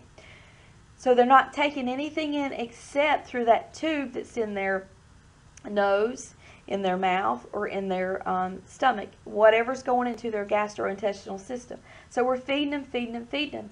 But what we got to realize is these patients also have to have some water to balance out all those tube feedings. And so they're at risk for getting that hypernatremia, so we have to be really, really careful. I added a visual image here for you visual learners that says, so you can remember, hyponatremia, you are fried. If you've got hyponatremia, you are fried. You have a fever, you have flushed skin, you have restlessness, you have increased fluid retention, and an elevated blood pressure because what? Water follows salt. You have edema because why? Water follows salt. And then you have a decreased urinary output and dry mouth. So that's just for you visual learners so you can kind of remember about hypernatremia. But when you have hypernatremia, you are fried. So now let's talk about hypokalemia. Your potassium level is normally, and this varies from institution. Some people say 3.5 to 5. Some people say 3.5 to 5.3. Some people say 3.5 to 5.5. Whenever you're taking a test or questions about sodium level, it'll be out of the normal range. Like it won't be a 3.53 and then you're trying to decide is that normal or is that abnormal. It'll be like a 5.9, a 5.7, a 6.0 or a 3.3 or 3.2, so you know the difference with your potassium levels. So if your potassium is below 3.5, then that is considered hypokalemia, not enough potassium. Now this occurs with alkalosis due to a shift in the serum potassium, which remember we talked about alkalosis before with our ABGs and acid-base balance. So normally potassium levels with alkalosis can shift into the cells. Now the reason that this occurs, the reason hypokalemia occurs, is because there's a GI loss. Their medications can cause hypokalemia to occur, like your diuretics, for example. Lasix is one that comes to mind. It is not a potassium-sparing diuretic, so when the patient is voiding, they're actually losing potassium as well. And then alterations in your acid base. Remember we talked about just a minute ago, alkalosis. And then if you have hyperaldosteronism, remember, aldosterone, think about our hormones. And then our poor dietary intake. Maybe they're just not taking in enough potassium. Maybe they're losing a lot and they're not eating the correct foods to replace that potassium. So what are we going to see with these patients is a lot of fatigue, anorexia, they'll have nausea, vomiting, dysrhythmias. Dysrhythmias is when your cardiac rhythm, the electrical conduction in your heart is abnormal. And the reason that is because potassium and sodium, remember we talked about muscle contractions. So if you don't have enough of potassium, that can really inhibit those contractions. So you end up with some dysrhythmias, muscle weakness, cramps. Remember again, we said that potassium helps in muscle contraction. Paresthesis, glucose intolerance, decreased muscle strength, decreased deep tendon reflexes. And how are we going to treat that is by giving them potassium. They need potassium replacements. And if your patient has a severe deficit in their potassium, a lot of times we'll administer IV potassium. But the thing to note here is IV potassium cannot be given fast. Remember, just like how we said sodium, you cannot replace somebody's sodium fast. Well, IV potassium cannot be given fast. It is infused. Typically, you give 10 milliequivalents over 1 hour. And you got to have a good IV to administer that medication. In the critical care setting, if you've got a big IV like a central line, which you guys have learned about, sometimes the doctors, depending on how low the potassium is, will allow the nurse to administer 20 milliequivalents in 1 hour. But the safest is to administer 10 milliequivalents over an hour. Now, I will just add a little funny in here. Well, I guess it's really not funny, but the only time that I've ever seen IV potassium administered very fast, and when I say very fast, I mean within 15 minutes, is at the correctional institutions for patients that are on death row receiving the death penalty. And during their last few moments, they're actually given IV potassium over 15 minutes. Now, this is very painful because it stops your heart. So at the same time, they're also given some sedatives, so it's ethical, but for lack of better terms. But anyways, with the IV potassium, just remember it's got to be given slow. And as a nurse, we're going to be assessing it. We're going to be assessing their hyperkalemia. Because it is life-threatening. You can die from hyperkalemia. We're going to be monitoring their EKG, monitoring their ABGs, because why? It can cause dysrhythmias. It can be caused by acid-base imbalance. So we want to make sure we're correcting the problem. We're going to monitor their dietary potassium. We want to make sure that they're getting potassium, but we don't want them to get too much and then develop the hyperkalemia. And then we're going to want to be really careful related to that IV potassium administration, which we just talked about. Another point that I want to add in here while we're on the topic of hypokalemia is potassium is actually absorbed better in the stomach. And I know for severe deficit, they'll give IV potassium because it's very quick. But it's more beneficial to the patient if they can actually get it in their stomach. It's actually absorbed better. With the IV potassium, you have to keep replacing it. Give them more IV, then more IV, then more IV. But if you give it to them in the stomach, that seems to sustain them.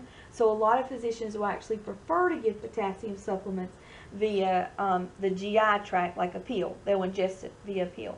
Or the liquid potassium. So just some things to consider. With this hypokalemia. This is very serious and this can be very life-threatening. And then I've added this funny over here, the visual image for you guys to, for you visual learners, and it's called a sick Walt, because this guy's name is Walt. And a sick Walt is how we remember hypokalemia. It's caused by alkalosis. It causes shallow respirations, irritability, confusion, drowsiness, weakness, fatigue, arrhythmias. You'll have an irregular heart rate. You'll have tachycardia with hypokalemia.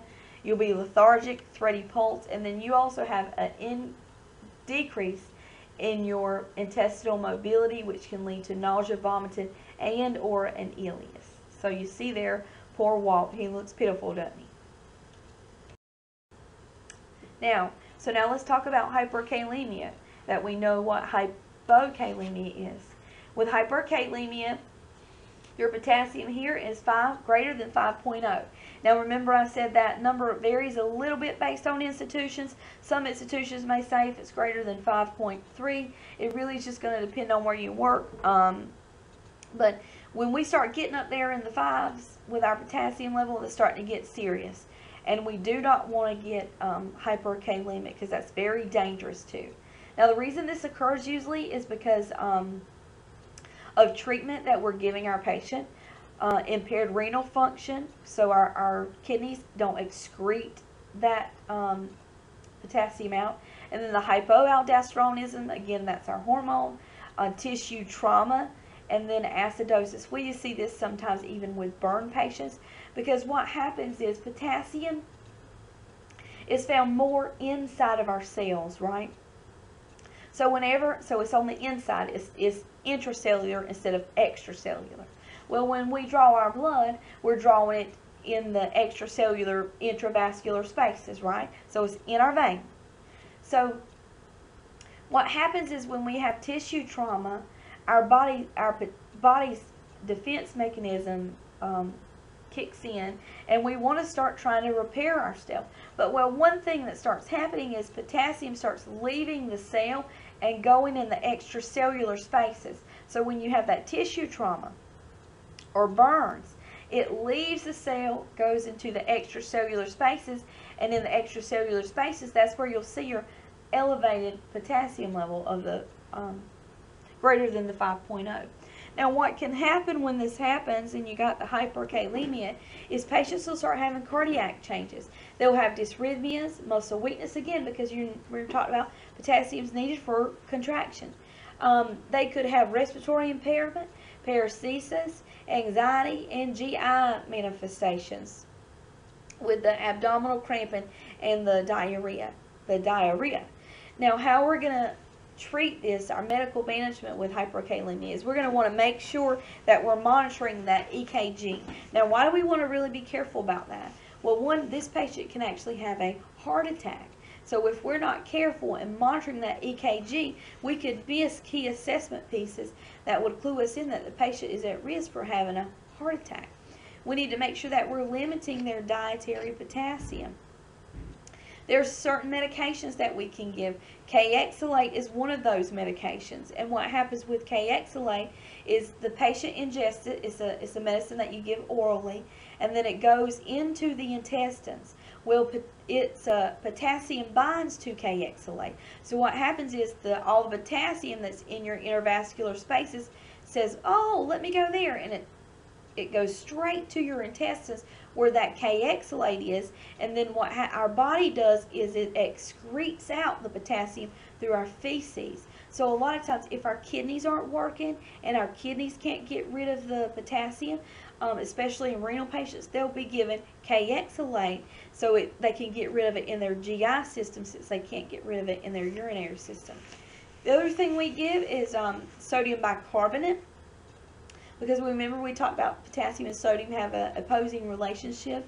We can give IV calcium gluconate, insulin, and a hypertonic dextrose. And this is like a cocktail that we give patients when they're hyperkalemic. And the purpose of it is the insulin and the calcium, they go into the cell and they cause the potassium. They go into your blood system, and they cause the potassium to go back into the cells, right? So it causes the potassium to go back into the cells and get out of that extracellular space. So you'll see patients in the hospital, especially if they've got a potassium, let me think, probably 8.5, 8.6 is the highest that I have taken care of a client. So we need to get that down pretty quickly, right? Or this patient is going to go into cardiac arrest. And so what the doctor has ordered as a quick fix is that insulin, the hypertonic dextrose, which is usually D50. You'll see that a lot. So the insulin, D50, and then the calcium gluconate. And the calcium gluconate and the insulin are what really helps promote that potassium to go back into the cells. And then the dextrose just kind of helps balances everything out. And plus, you need some dextrose because you've just now given your patient some insulin. So those three things, that's like a nice cocktail that you'll see given in the hospital to help manage hyperkalemia. But now it's a quick fix. It doesn't sustain. That potassium can leave the cells right again, especially if there's a tissue trauma or if there's acidosis. So we want to make sure that we're correcting the underlying problem with this potassium issue, or that we're giving them something more long-term that can sustain them. Beta-2 agonist is something else. And then dialysis is a nice fix, because dialysis, what it does is it is a filter. It takes the place of your kidneys. Your kidney's job is to filter, to get rid of those electrolytes that you don't need and to keep the ones that you do need. So with dialysis, it's kind of the same process. It is our filter, and if you've got too much potassium, when you have a patient, for example, that's in renal failure, we want them to go to dialysis. They need to go to dialysis so they can get their system filtered and get that potassium removed. And then I've included another picture here for you guys, for you visual learners, that just talks about hyperkalemia. It causes muscle twitching, cramps, paresthesis, irritability, anxiety. It decreases your blood pressure. you have EKG changes, dysrhythmias, abdominal cramping, and diarrhea. So you see here, this fellow looks pitiful. But hyperkalemia is very serious, and it is dangerous. Patients can die from this. Patients will die from this if it is not corrected. Now, this is just a little bit more about hyperkalemia because I found this label that I wanted to point out to you and add a note here. With our nursing management, we got to be assessed, and we got to make sure that we're mixing our IVs that contain potassium very well. We don't want to give them too much too fast. Monitor our medications, our dietary potassium restrictions. What happens is patients, they can't have salt. They're on a sodium restriction, so they'll take salt substitutes. Well, the salt substitutes may contain a lot of potassium. Here I put a label for a particular salt substitute there, and I've highlighted the potassium. You see there is 10 milligrams of potassium. And you'll find that with a lot of the salt substitutes. So what we try to encourage our patients to do is stay away from those salt substitutes because it can be very detrimental. On one hand, while they are keeping their sodium down, they could be creating another problem that's even more dangerous. So, and then want to make sure that we're really drawing our blood above any site that we're infusing any medicine. Now, this is something that happens in the hospital is we'll be giving patient PPN, TPN, or they may be getting D5 half normal saline with 20 of K. That's standard on the surgical floor. You'll see that a lot because they're trying to make sure they don't lose potassium after they've had surgery. Well, what happens is the IV may be in the AC, and the lab will come and draw the blood at the wrist or the hand or the forearm, and so they'll have a false lab result because if they're drawing in that same arm where the IV potassium is infusing, so it may not actually be accurate, and we may be treating something that's not even there. They just got a bad sample of their blood. So we want to really make sure that when you're drawing blood, you draw it above the site, so you're not having any false results. Or I would even say go to the whole another extremity and draw that blood. And so we got to be really careful there. And then potassium-sparing diuretics may cause elevation in potassium. The thing is, patients are avoiding, but our potassium is being saved. So our potassium levels can increase, so we have to be careful. There's a fine line when you're talking about diuretics between potassium sparing and potassium wasting. We don't want to lose too much, but we don't want to save too much either. And with this potassium-sparing diuretics, I put a note here, this should never be used in patients with renal dysfunction because these patients can't get rid of potassium to start with. So now we're going to give them something that makes them hold on to potassium so they don't excrete it. So we would not want to give potassium-sparing diuretics to patients with renal dysfunction because remember, renal dysfunction is a risk factor for developing hyperkalemia. Continue with hypocalcemia. With hypocalcemia, your calcium level is less than 8.5. Now, the serum calcium level must also be considered in conjunction with your serum albumin. So you'll see your serum albumin level be low as well. The reason that this occurs is because of hypoparathyroidism. Let me say that one more time. Hypoparathyroidism. Malabsorption, so you're not getting that nutrition that you need. Again, remember we talked about that protein level, that albumin level is going to be low. Pancreatitis. Pancreatitis can lead to that malabsorption. Alkalosis. Massive transfusion of blood. Now, we see this a lot in patients that actually have had traumas when you have to get unit of blood after unit of blood after unit of blood. And one thing that physicians usually do is they replace the calcium after so many units of blood. They're continually monitoring that calcium level, but with massive transfusions, patients tend to become hypocalcemic. and then renal failure, and then medications can cause this to occur. Now, what will we see in our patients? Hypocalcemia is pretty interesting. You'll see tetany. Now, what's tetany, you're asking? Tetany is that muscle twitching. And then you'll see circummoral numbness. When I say circummoral numbness, I'm talking about the numbness around your lips.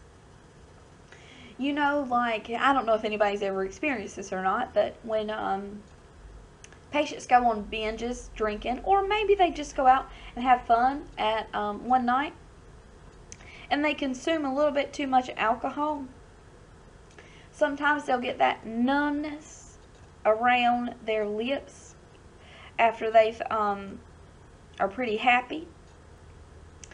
And that same sensation is what you'll see with patients with hypocalcemia. That's what we're talking about when we say that circummoral numbness. And then paresthesis, hyperactive deep tendon reflexes. Again, we talked about muscle twitching. They'll have that tetany. Trosso's and Chekhov's are two signs that we actually use to assess a patient to see if they're hypokalemic. Now, I've included on the next slide for you guys, actually probably the next 2 slides from now, pictures of actually, so you get an idea in your mind of what Trosso's sign is and what Chekhov's sign is. So you're going to actually get to see a visual image of that. But know that those are 2 tests that's done to test for hypocalcemia. Patients may have seizures with this because what does calcium assist with? Muscular contractions. They may have respiratory symptoms of dyspnea, laryngeal spasms, abnormal clotting, and then anxiety. So I put a picture here for you, the CATS of hypocalcemia. So CATS, C-A-T-S, convulsions, arrhythmias, because arrhythmias, muscle contraction, convulsion, muscle contraction, tetany, muscle twitching, and then spasms and stridor. And the stridor actually comes from that laryngospasm. So that's a couple things about hypocalcemia. So now, what are we going to do to treat these patients with hypocalcemia? We give them IV calcium gluconate, calcium and vitamin D supplements in their diet. But I highlighted this calcium gluconate here because there's a couple of different kinds of IV calcium. But for hypocalcemia, IV calcium gluconate is what we're actually going to be giving these patients. And then we want to make sure that we're giving them vitamin D because vitamin D helps us to absorb our calcium. And then we want to encourage them to eat a diet that has a lot of calcium in it. Now, with our nursing management, we want to assess this because severe hypocalcemia is life-threatening. Now, why do you think it's life-threatening? Because remember we talked about muscle contraction. It affects muscle contraction. So if you've got that seizure, you can go into a coma. If you have arrhythmias, you can have a heart attack. So, hypocalcemia is life-threatening. We want to encourage our patients to do weight-bearing exercises to decrease the bone loss of calcium. We want to teach them about their diet, their medications, and then we want to make special care when we're administering that IV calcium. Remember I said calcium gluconate is what we administer our patients. And that's infused very slowly. That's not something that we give pretty fast when we're trying to replace that calcium. It comes in an IV piggyback, so we'll give that calcium gluconate. And these are the pictures that I was telling you about with the Trosso's sign and the Chekhov's sign. What we're actually checking for here is for tetany. A clinical manifestation of hypocalcemia is tetany. So what you do is, with the Trosso's sign, you put a blood pressure cuff on the patient's arm and you blow the blood pressure cuff up. When you blow the blood pressure cuff up, the patient will have a twitching in their wrist. And you see it'll look something like what's in the picture. That muscle twitching in their wrist when the blood pressure cuff is blown up is a sign that a patient is hypocalcemic. This is called Trousseau sign. Because typically when you're in clinical and you put a blood pressure cuff on your patient and you blow it up to check the patient's blood pressure, you inflate your cuff. Does the patient's wrist typically twitch and contract? No, it does not. So if you're in clinical, you're checking a blood pressure, you inflate your cuff, and then your patient's wrist starts twitching, then you think, ooh, hypocalcemia. So that's Trousseau sign. With Chekhov sign, that's another test for hypocalcemia, and what you're looking for here is tetany, muscle twitching. So what they'll do is they'll tap on the facial nerve, and when they tap on the face, at the cheek you'll tap, the patients will have twitching in their cheek and their eye. So you'll see here in this picture, you see that gentleman there twitching, squinting his eye, his cheek, you see that contraction there? That's called Chekhov sign. And that's something that you can test your patient for, especially if you think that they're hypocalcemic. You want to make sure that you're using your assessment tools. And these are 2 assessment tools as nurses that we can use. Now here's a question for you. You're a nurse caring for a 65-year-old female patient who is in renal failure. And remember, renal failure can cause you to have all kinds of abnormalities in your electrolytes. Well, during your shift assessment, the patient complains of tingling in her lips and fingers whenever anyone takes her blood pressure. Remember we talked about tingling in the lips? She tells you that she gets a spasm in her wrist and hand, and that is very painful. So what do you suspect?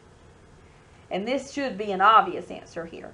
Hypophosphatemia, hypocalcemia, hypermagnesium, or hyperkalemia.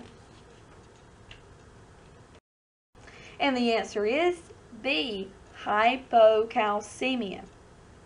Tetany is the most characteristic manifestation of hypocalcemia and hypomagnesium.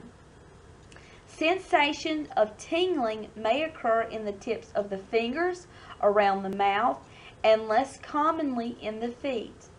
Taking a normal blood pressure could elicit a carpal spasm if it creates slight ischemia of the ulnar nerve. Option A is incorrect. Hypophosphatemia creates central nerve dysfunction, resulting in seizure and coma. Option C is incorrect.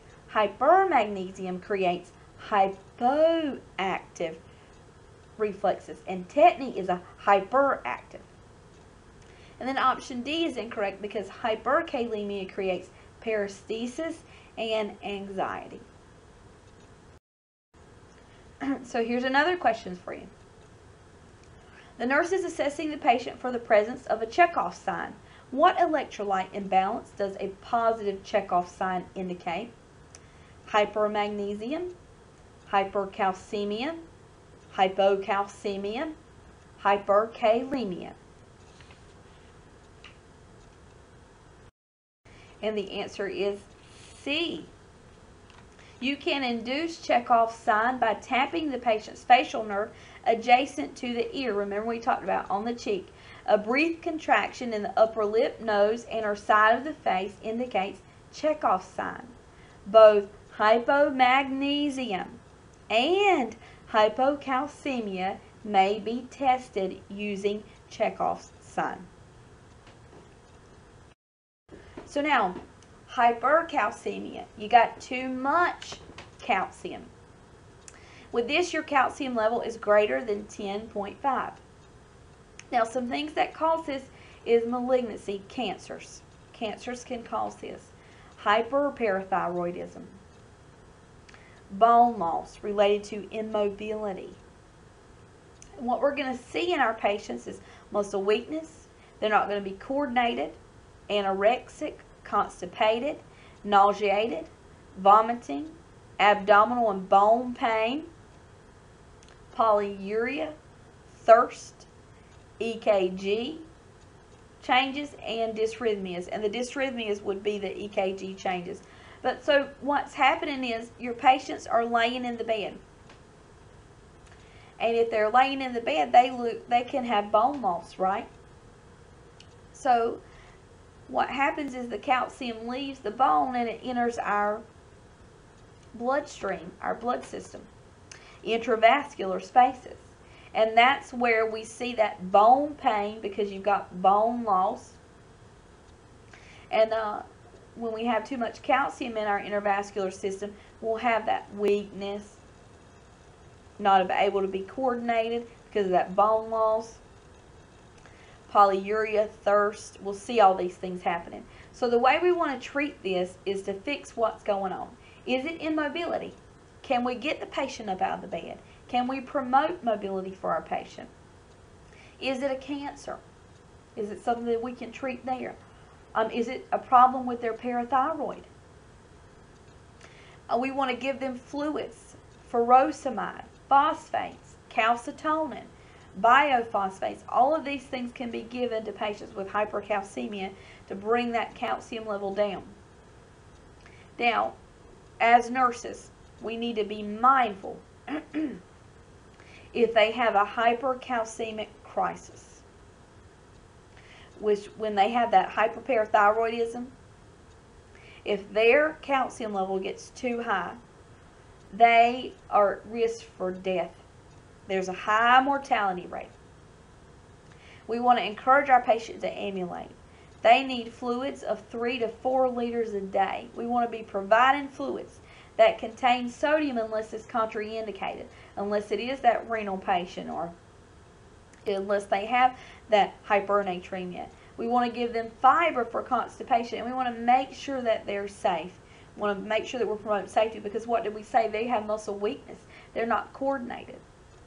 They have bone pain. So if they get up and try to ambulate, they may be at risk for falling. So some things to consider with hypercalcemia. Here's a question for you. You're caring for a patient on the oncology floor with a diagnosis of metastatic brain cancer. During your assessment, you note the patient complains of abdominal pain. Skin turgor indicates dehydration is present. What would you further assess for in this patient? So, they've got cancer. The patient's having abdominal pain. They're dehydrated. So what are you going to look for? Hypernatremia, hypomagnesium, hypophosphatemia, or hypercalcemia. The most common cause of hypercalcemia are malignancies. Remember we talked about those cancers. And the hyperparathyroidism. Anorexia, nausea, vomiting, and constipation are common symptoms with hypercalcemia. Remember we talked about that. Dehydration occurs with nausea and vomiting, anorexia, and calcium reabsorption at the proximal renal tube. So that's where the calcium is reabsorbed. Abdominal and bone pain may also be present. Option A is incorrect because primary manifestations of hypernatremia are neurologic and would not include abdominal pain and dehydration. Option B is incorrect because tetany is the most common characteristic manifestation of hypomagnesium and hypocalcemia. And this scenario did not mention tetany. Option C is incorrect because most of the signs and symptoms of phosphorus deficits appear to result from a deficit of ATP. Remember, ATP picks up a phosphorus and ADP is formed. That's your energy. That's your intercellular energy. And so when you have that, you'll have neurologic symptoms too. But with hypercalcemia, you see you'll have those abdominal pain. You'll have that weakness. You'll have that nausea and vomiting. You'll have that dehydration.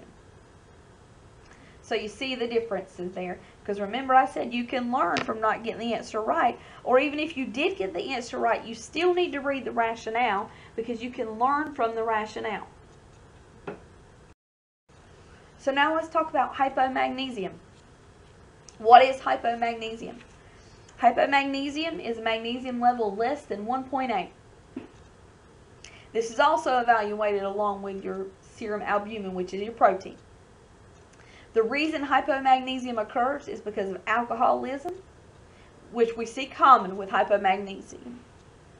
GI losses, internal or parental feedings, deficient in magnesium medicines, so there's some kind of deficit there. Rapid administration of blood. Remember we talked about rapid administration of blood with our other electrolyte.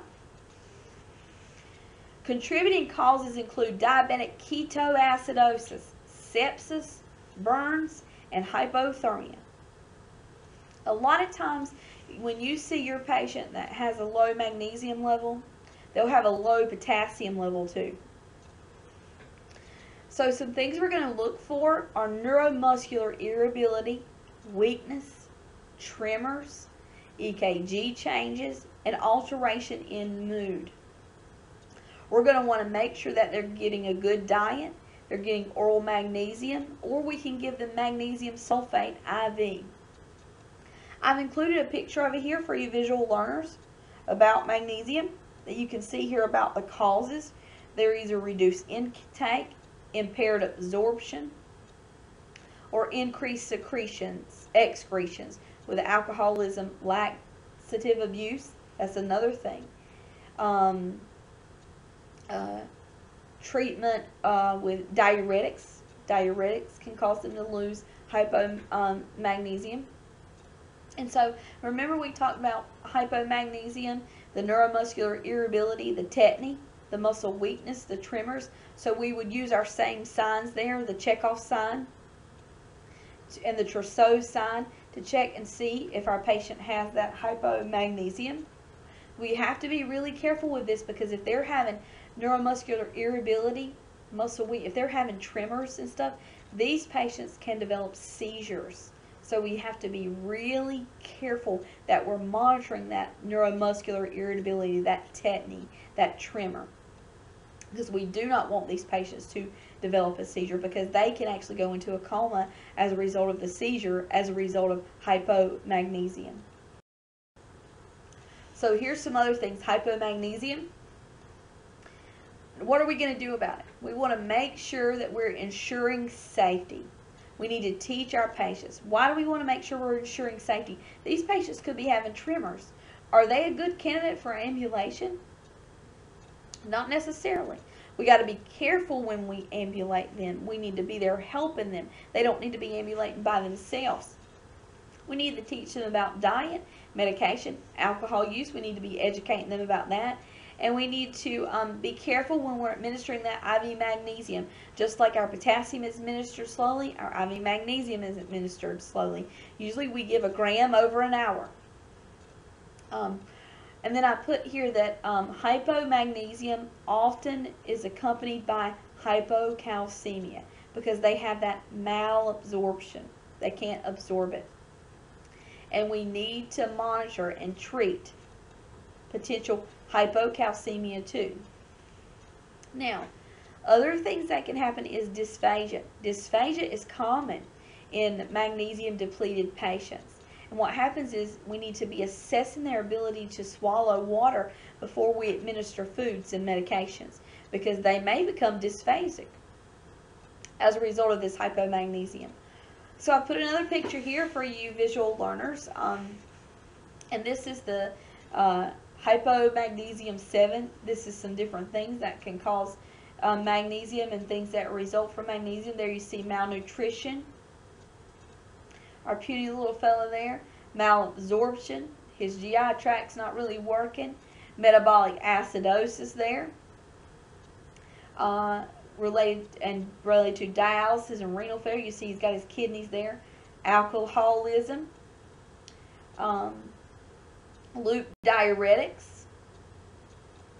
tetany, the twitching there, and then the irritable contraction and tremors there. So watch for confusion, depression, irritability, and nystagmus. What that is that's your eyes rolling. That's your doll's eyes, your eyes rolling and twitching. So we want to be careful to look for that too. Now, hypermagnesium. So we know what hypomagnesium is. What is hypermagnesium? You've got too much magnesium. So if you don't have enough, your muscles twitch. If you've got too much magnesium, guess what happens? Your muscles become depressed. You lose contraction in your muscles. So hypermagnesium, your magnesium is greater than 3. It's caused by renal failure, diabetic ketoacidosis, or excessive administration of magnesium. And where you actually may see this excessive administration of magnesium is on like the labor and delivery units. Because sometimes when women are in preterm labor, they're having contractions. So what we want to do is to slow those contractions down. So we give them some magnesium IV. Well, while we're giving them that IV magnesium, we have to be monitoring them the whole time, because if they get too much IV magnesium, they can develop hypermagnesium. And then they're at risk for, you see their respiratory depression, nausea, vomiting, hypoactive reflexes. They can enter into a coma even, these patients. Dysrhythmias. So while a patient is getting the administration of IV magnesium, the nurse is assessing their deep tendon reflexes like every hour, making sure that they're still having those deep tendon reflexes. Because when those reflexes start becoming hypoactive, the nurse knows that the patient's probably getting too much magnesium at that point. Now, what do we do to treat this? Well, our antidote is calcium gluconate. That will help reverse that hypermagnesium. Loop diuretics, so we can get rid of it in our urine. And then normal saline. We got to give them some IV solutions because they got to flush that out of their system. Hemodialysis is also another treatment, especially if it's related to renal failure. Hemodialysis will help filter out that magnesium. As nurses, we need to assess. We do not need to administer any medications that contain magnesium, because you think like milk of magnesium. Do we give that to our patients when they have constipation? And we need to make sure that we're teaching them about magnesium containing products. Because what if it is somebody that takes milk of magnesium every day over the counter? They're at risk for this hypermagnesium. And then I put another little picture here for you guys that are visual learners. Hypermagnesium is rare, but it's usually caused by renal failure or excessive intake of magnesium, which could be in the antacids, or it could be, like I said, the IV magnesium on the labor and delivery floor. You see your kidneys there being affected. And it says, yikes, I have depressed nerve function and skeletal muscle contraction. The person is very weak. They're very weak. They can't move. And that weakness starts to depress those muscles in their chest too, so they become respiratory depressed. The patients can stop breathing with hypermagnesium. So we got to be really, really, really careful with these patients. So here's a question for you. You are caring for a patient with a secondary diagnosis of hypermagnesium. What would you assess this patient for? Would you assess them for hypertension, Cushmal respirations, increased deep tendon reflexes, or shallow respirations? So think about it. What are you going to assess these patients for? What do you expect to see in these patients with hypermagnesium? We're going to be assessing their respiratory status. Answer D. Patients at risk for hypermagnesium are identified and assessed. If hypermagnesium is suspected, the nurse monitors the vital signs, noting hypotension. Hypotension is common with hypermagnesium. And shallow respirations. The nurse also observes for a decrease in your deep tendon reflexes. Remember, they don't have the muscle excitability like the hypomagnesium. With hypermagnesium, it decreases. There's a change in the level of consciousness. Remember I said these patients can become comatose. Option A is incorrect. You would not monitor a patient with hypermagnesium for hypertension because they're at risk for hypotension. Option B is incorrect. Kussmaul breathing is a deep and labored breathing pattern associated with severe metabolic acidosis, particularly diabetic ketoacidosis. That's associated with diabetes and acidosis. But it's also associated with renal failure. And the option C is correct. This type of patient is associated with a decreased deep tendon reflex, not an increased deep tendon reflex. So I encourage you to keep going back, reading over these rationales, because you can always learn from these. Here's another question for you. You're caring for a patient admitted with a diagnosis of renal failure. When you review your patient's laboratory reports, you note that the patient's magnesium levels are high. What would be important for you to assess? Diminished deep tendon reflexes, tachycardia, cool, clammy skin, increased serum magnesium. So think about it. You want to assess their deep tendon reflexes. To gauge a patient's magnesium status, the nurse should check deep tendon reflexes. If the reflex is absent, that may indicate high serum magnesium. Tachycardia and cool clammy skin are not assessments for hypermagnesium. Option D is incorrect because I was thinking that some of you would choose this. But option D is incorrect because you do not assess increased serum magnesium to assess high magnesium levels. As when you're assessing, you're looking at the patient. You're looking at what's going on, and you check those deep tendon reflexes. Now, hypophosphatemia.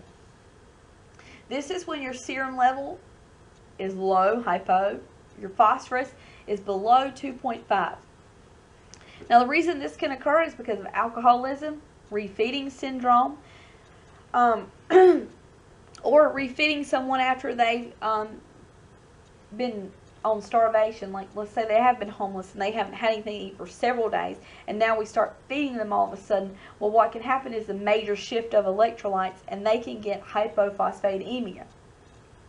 The other place that you'll see this is in the hospital setting, on like the surgical floors, when you've had the patients that have had GI surgeries and they've gotten TPN. So maybe they've been on TPN for several weeks, and now we're going to try and start feeding them food.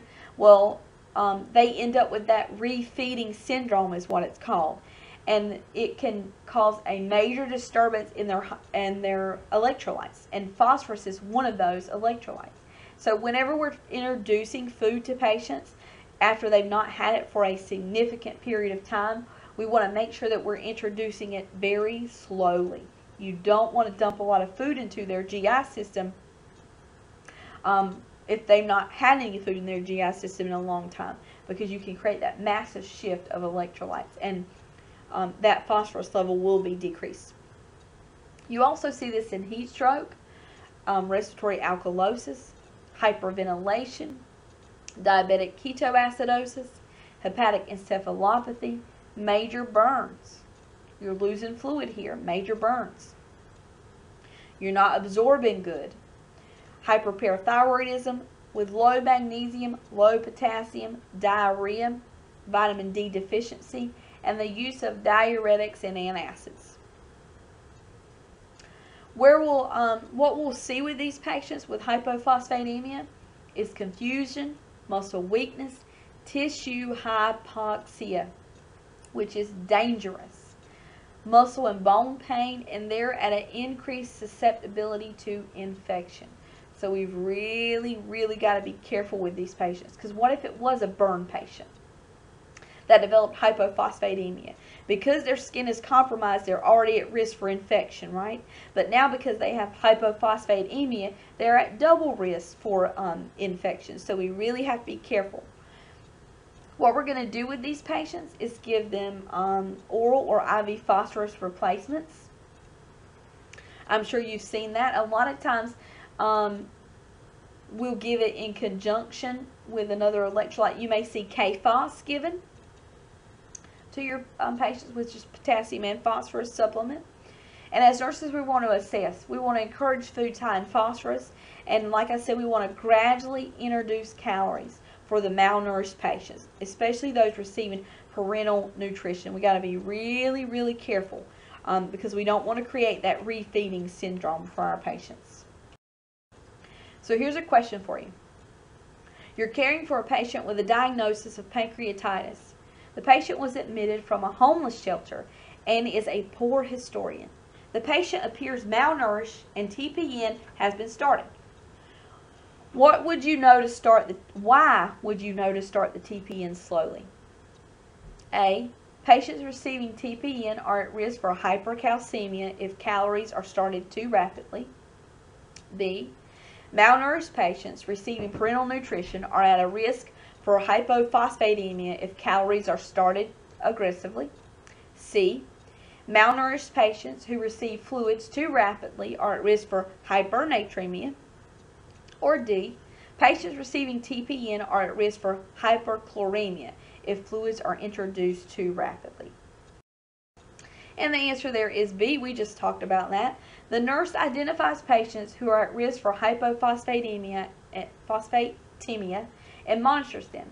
Because malnourished patients receiving parental nutrition are at risk when calories are introduced too aggressively, preventative measures involving gradual introduction of solutions to avoid rapid shifts of the phosphorus into the cells are important. We've got to do that. Option A, C, and D are incorrect. Patients receiving TPN are not at risk for hypercalcemia, hypernatremia, or hypochloremia if calories or fluids are started too rapidly. So the main thing to take away with hypophosphatemia is that refeeding syndrome. We got to be real careful because you will see this out in the clinical setting, on the med-surg floors, on the critical care units.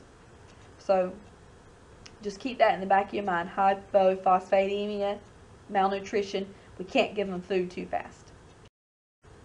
Now, hyperphosphatemia, that's when your serum level is above 4.5.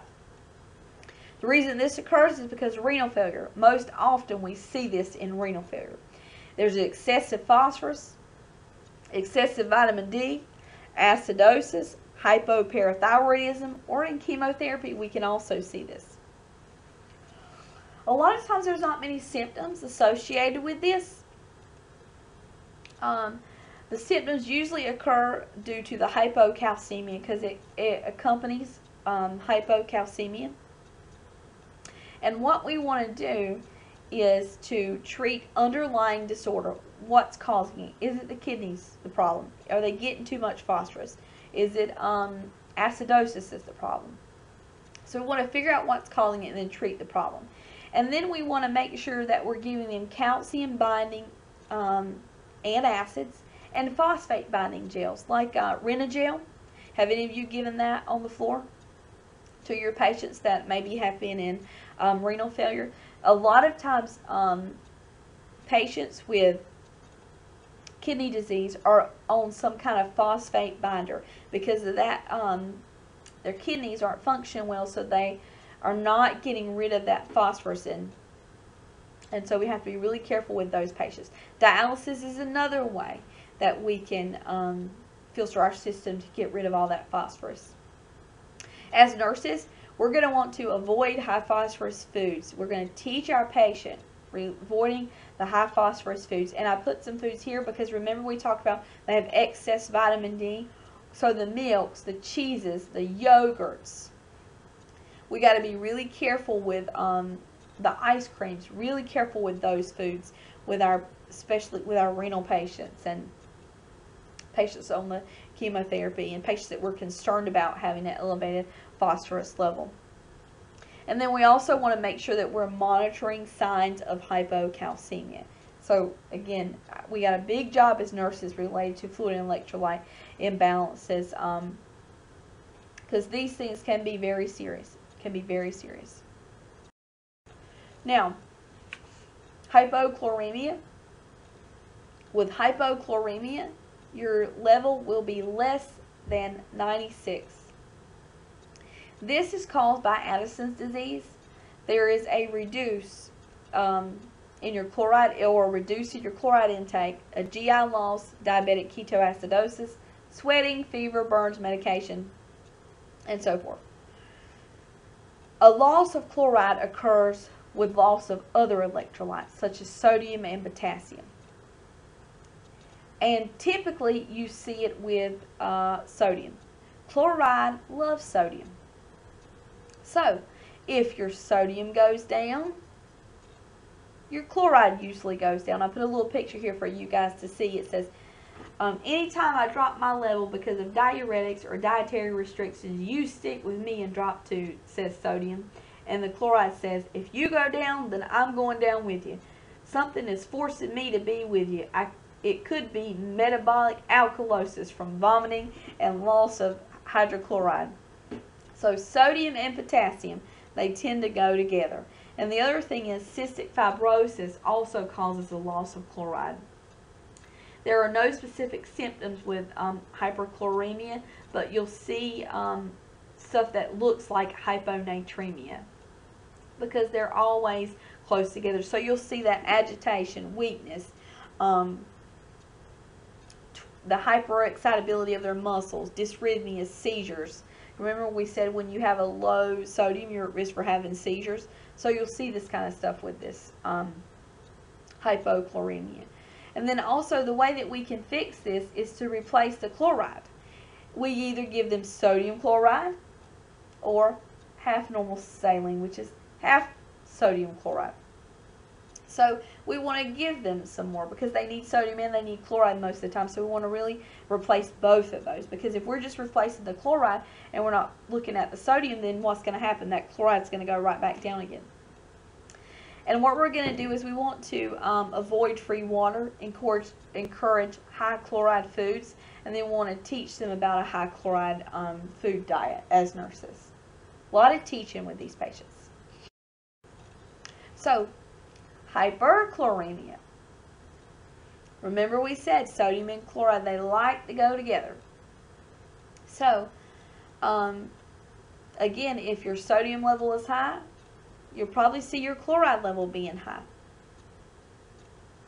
And then we got to be careful with our popcorn, bread, and high salt foods. We've got to be really careful with that because remember we said you could develop the hypernatremia, or you probably have the hypernatremia with it. So with hyperchloremia, your sodium level is above 108. It's caused by excessive sodium chloride infusions, so you could be getting too much normal saline. Head injuries can cause it, hypernatremia, dehydration, because what do we say dehydration was? Fluid loss with an elevated sodium. Severe diarrhea, respiratory alkalosis, metabolic acidosis, hyperparathyroidism, and some medications. Now, what we will see typically is tachypnea, fast breathing, lethargy, weakness, rapid, deep respirations, that's that tachypnea, hypertension, and they'll have cognitive changes because remember this is with sodium. A lot of times they'll have a normal anion gap though because why? The sodium is balancing out. The sodium is a positive charge, the chloride is a negative charge, so they're balancing each other out. So that anion gap will be normal. What we want to do is to restore electrolyte and fluid balance. We want to give them lactated ringers and not sodium chloride, right? We may want to give them sodium bicarbonate to help bring down that chloride, or some diuretics. But often you'll see these patients getting lactated ringers in the hospital. And then we're going to assess, we're going to teach them about their diet and about staying hydrated. So here's a question for you. You're called to your patient's room by a family member who voices concerns about the patient's status. On assessment, you find that the patient is tachypnic, lethargic, weak, and exhibiting a diminished cognitive ability. You also find 3+ pitting edema. What does that make you think? What electrolyte imbalance would you suspect? Hypercalcemia, hyponatremia, hyperchloremia, or hypophosphatemia? And I think that answer is pretty obvious. The signs and symptoms of hyperchloremia are the same as those of metabolic acidosis, hypervolemia, and hypernatremia. Tachypnic, weakness, lethargy, deep rapid respirations, diminished cognitive abilities, and hypertension occur. If untreated, hyperchloremia can lead to decrease in cardiac output. You hear that? Decrease in cardiac output, decreased perfusion, dysrhythmias, and coma. A high chloride level is accompanied by a high sodium level and fluid retention, which is why your patient had that pitting edema. Option A is incorrect. With hypercalcemia, you would expect tetany. Option B is incorrect. There would not be edema with hyponatremia. Option D is incorrect. Signs and symptoms of hypophosphatemia are mainly neurological in origin. So I know this is a lot of information. Whew, I know you're overwhelmed. I can't even imagine the questions that are going through your mind right now. As always, as you cipher through this information and look at it again for a second time, if you come up with any questions that you have or some things you're just not sure about and you want some further clarification, please don't hesitate to send me an email or make an appointment with me during my office hours, and we can come and talk about it and hopefully make sure that you have a clear understanding about fluid and electrolyte imbalance.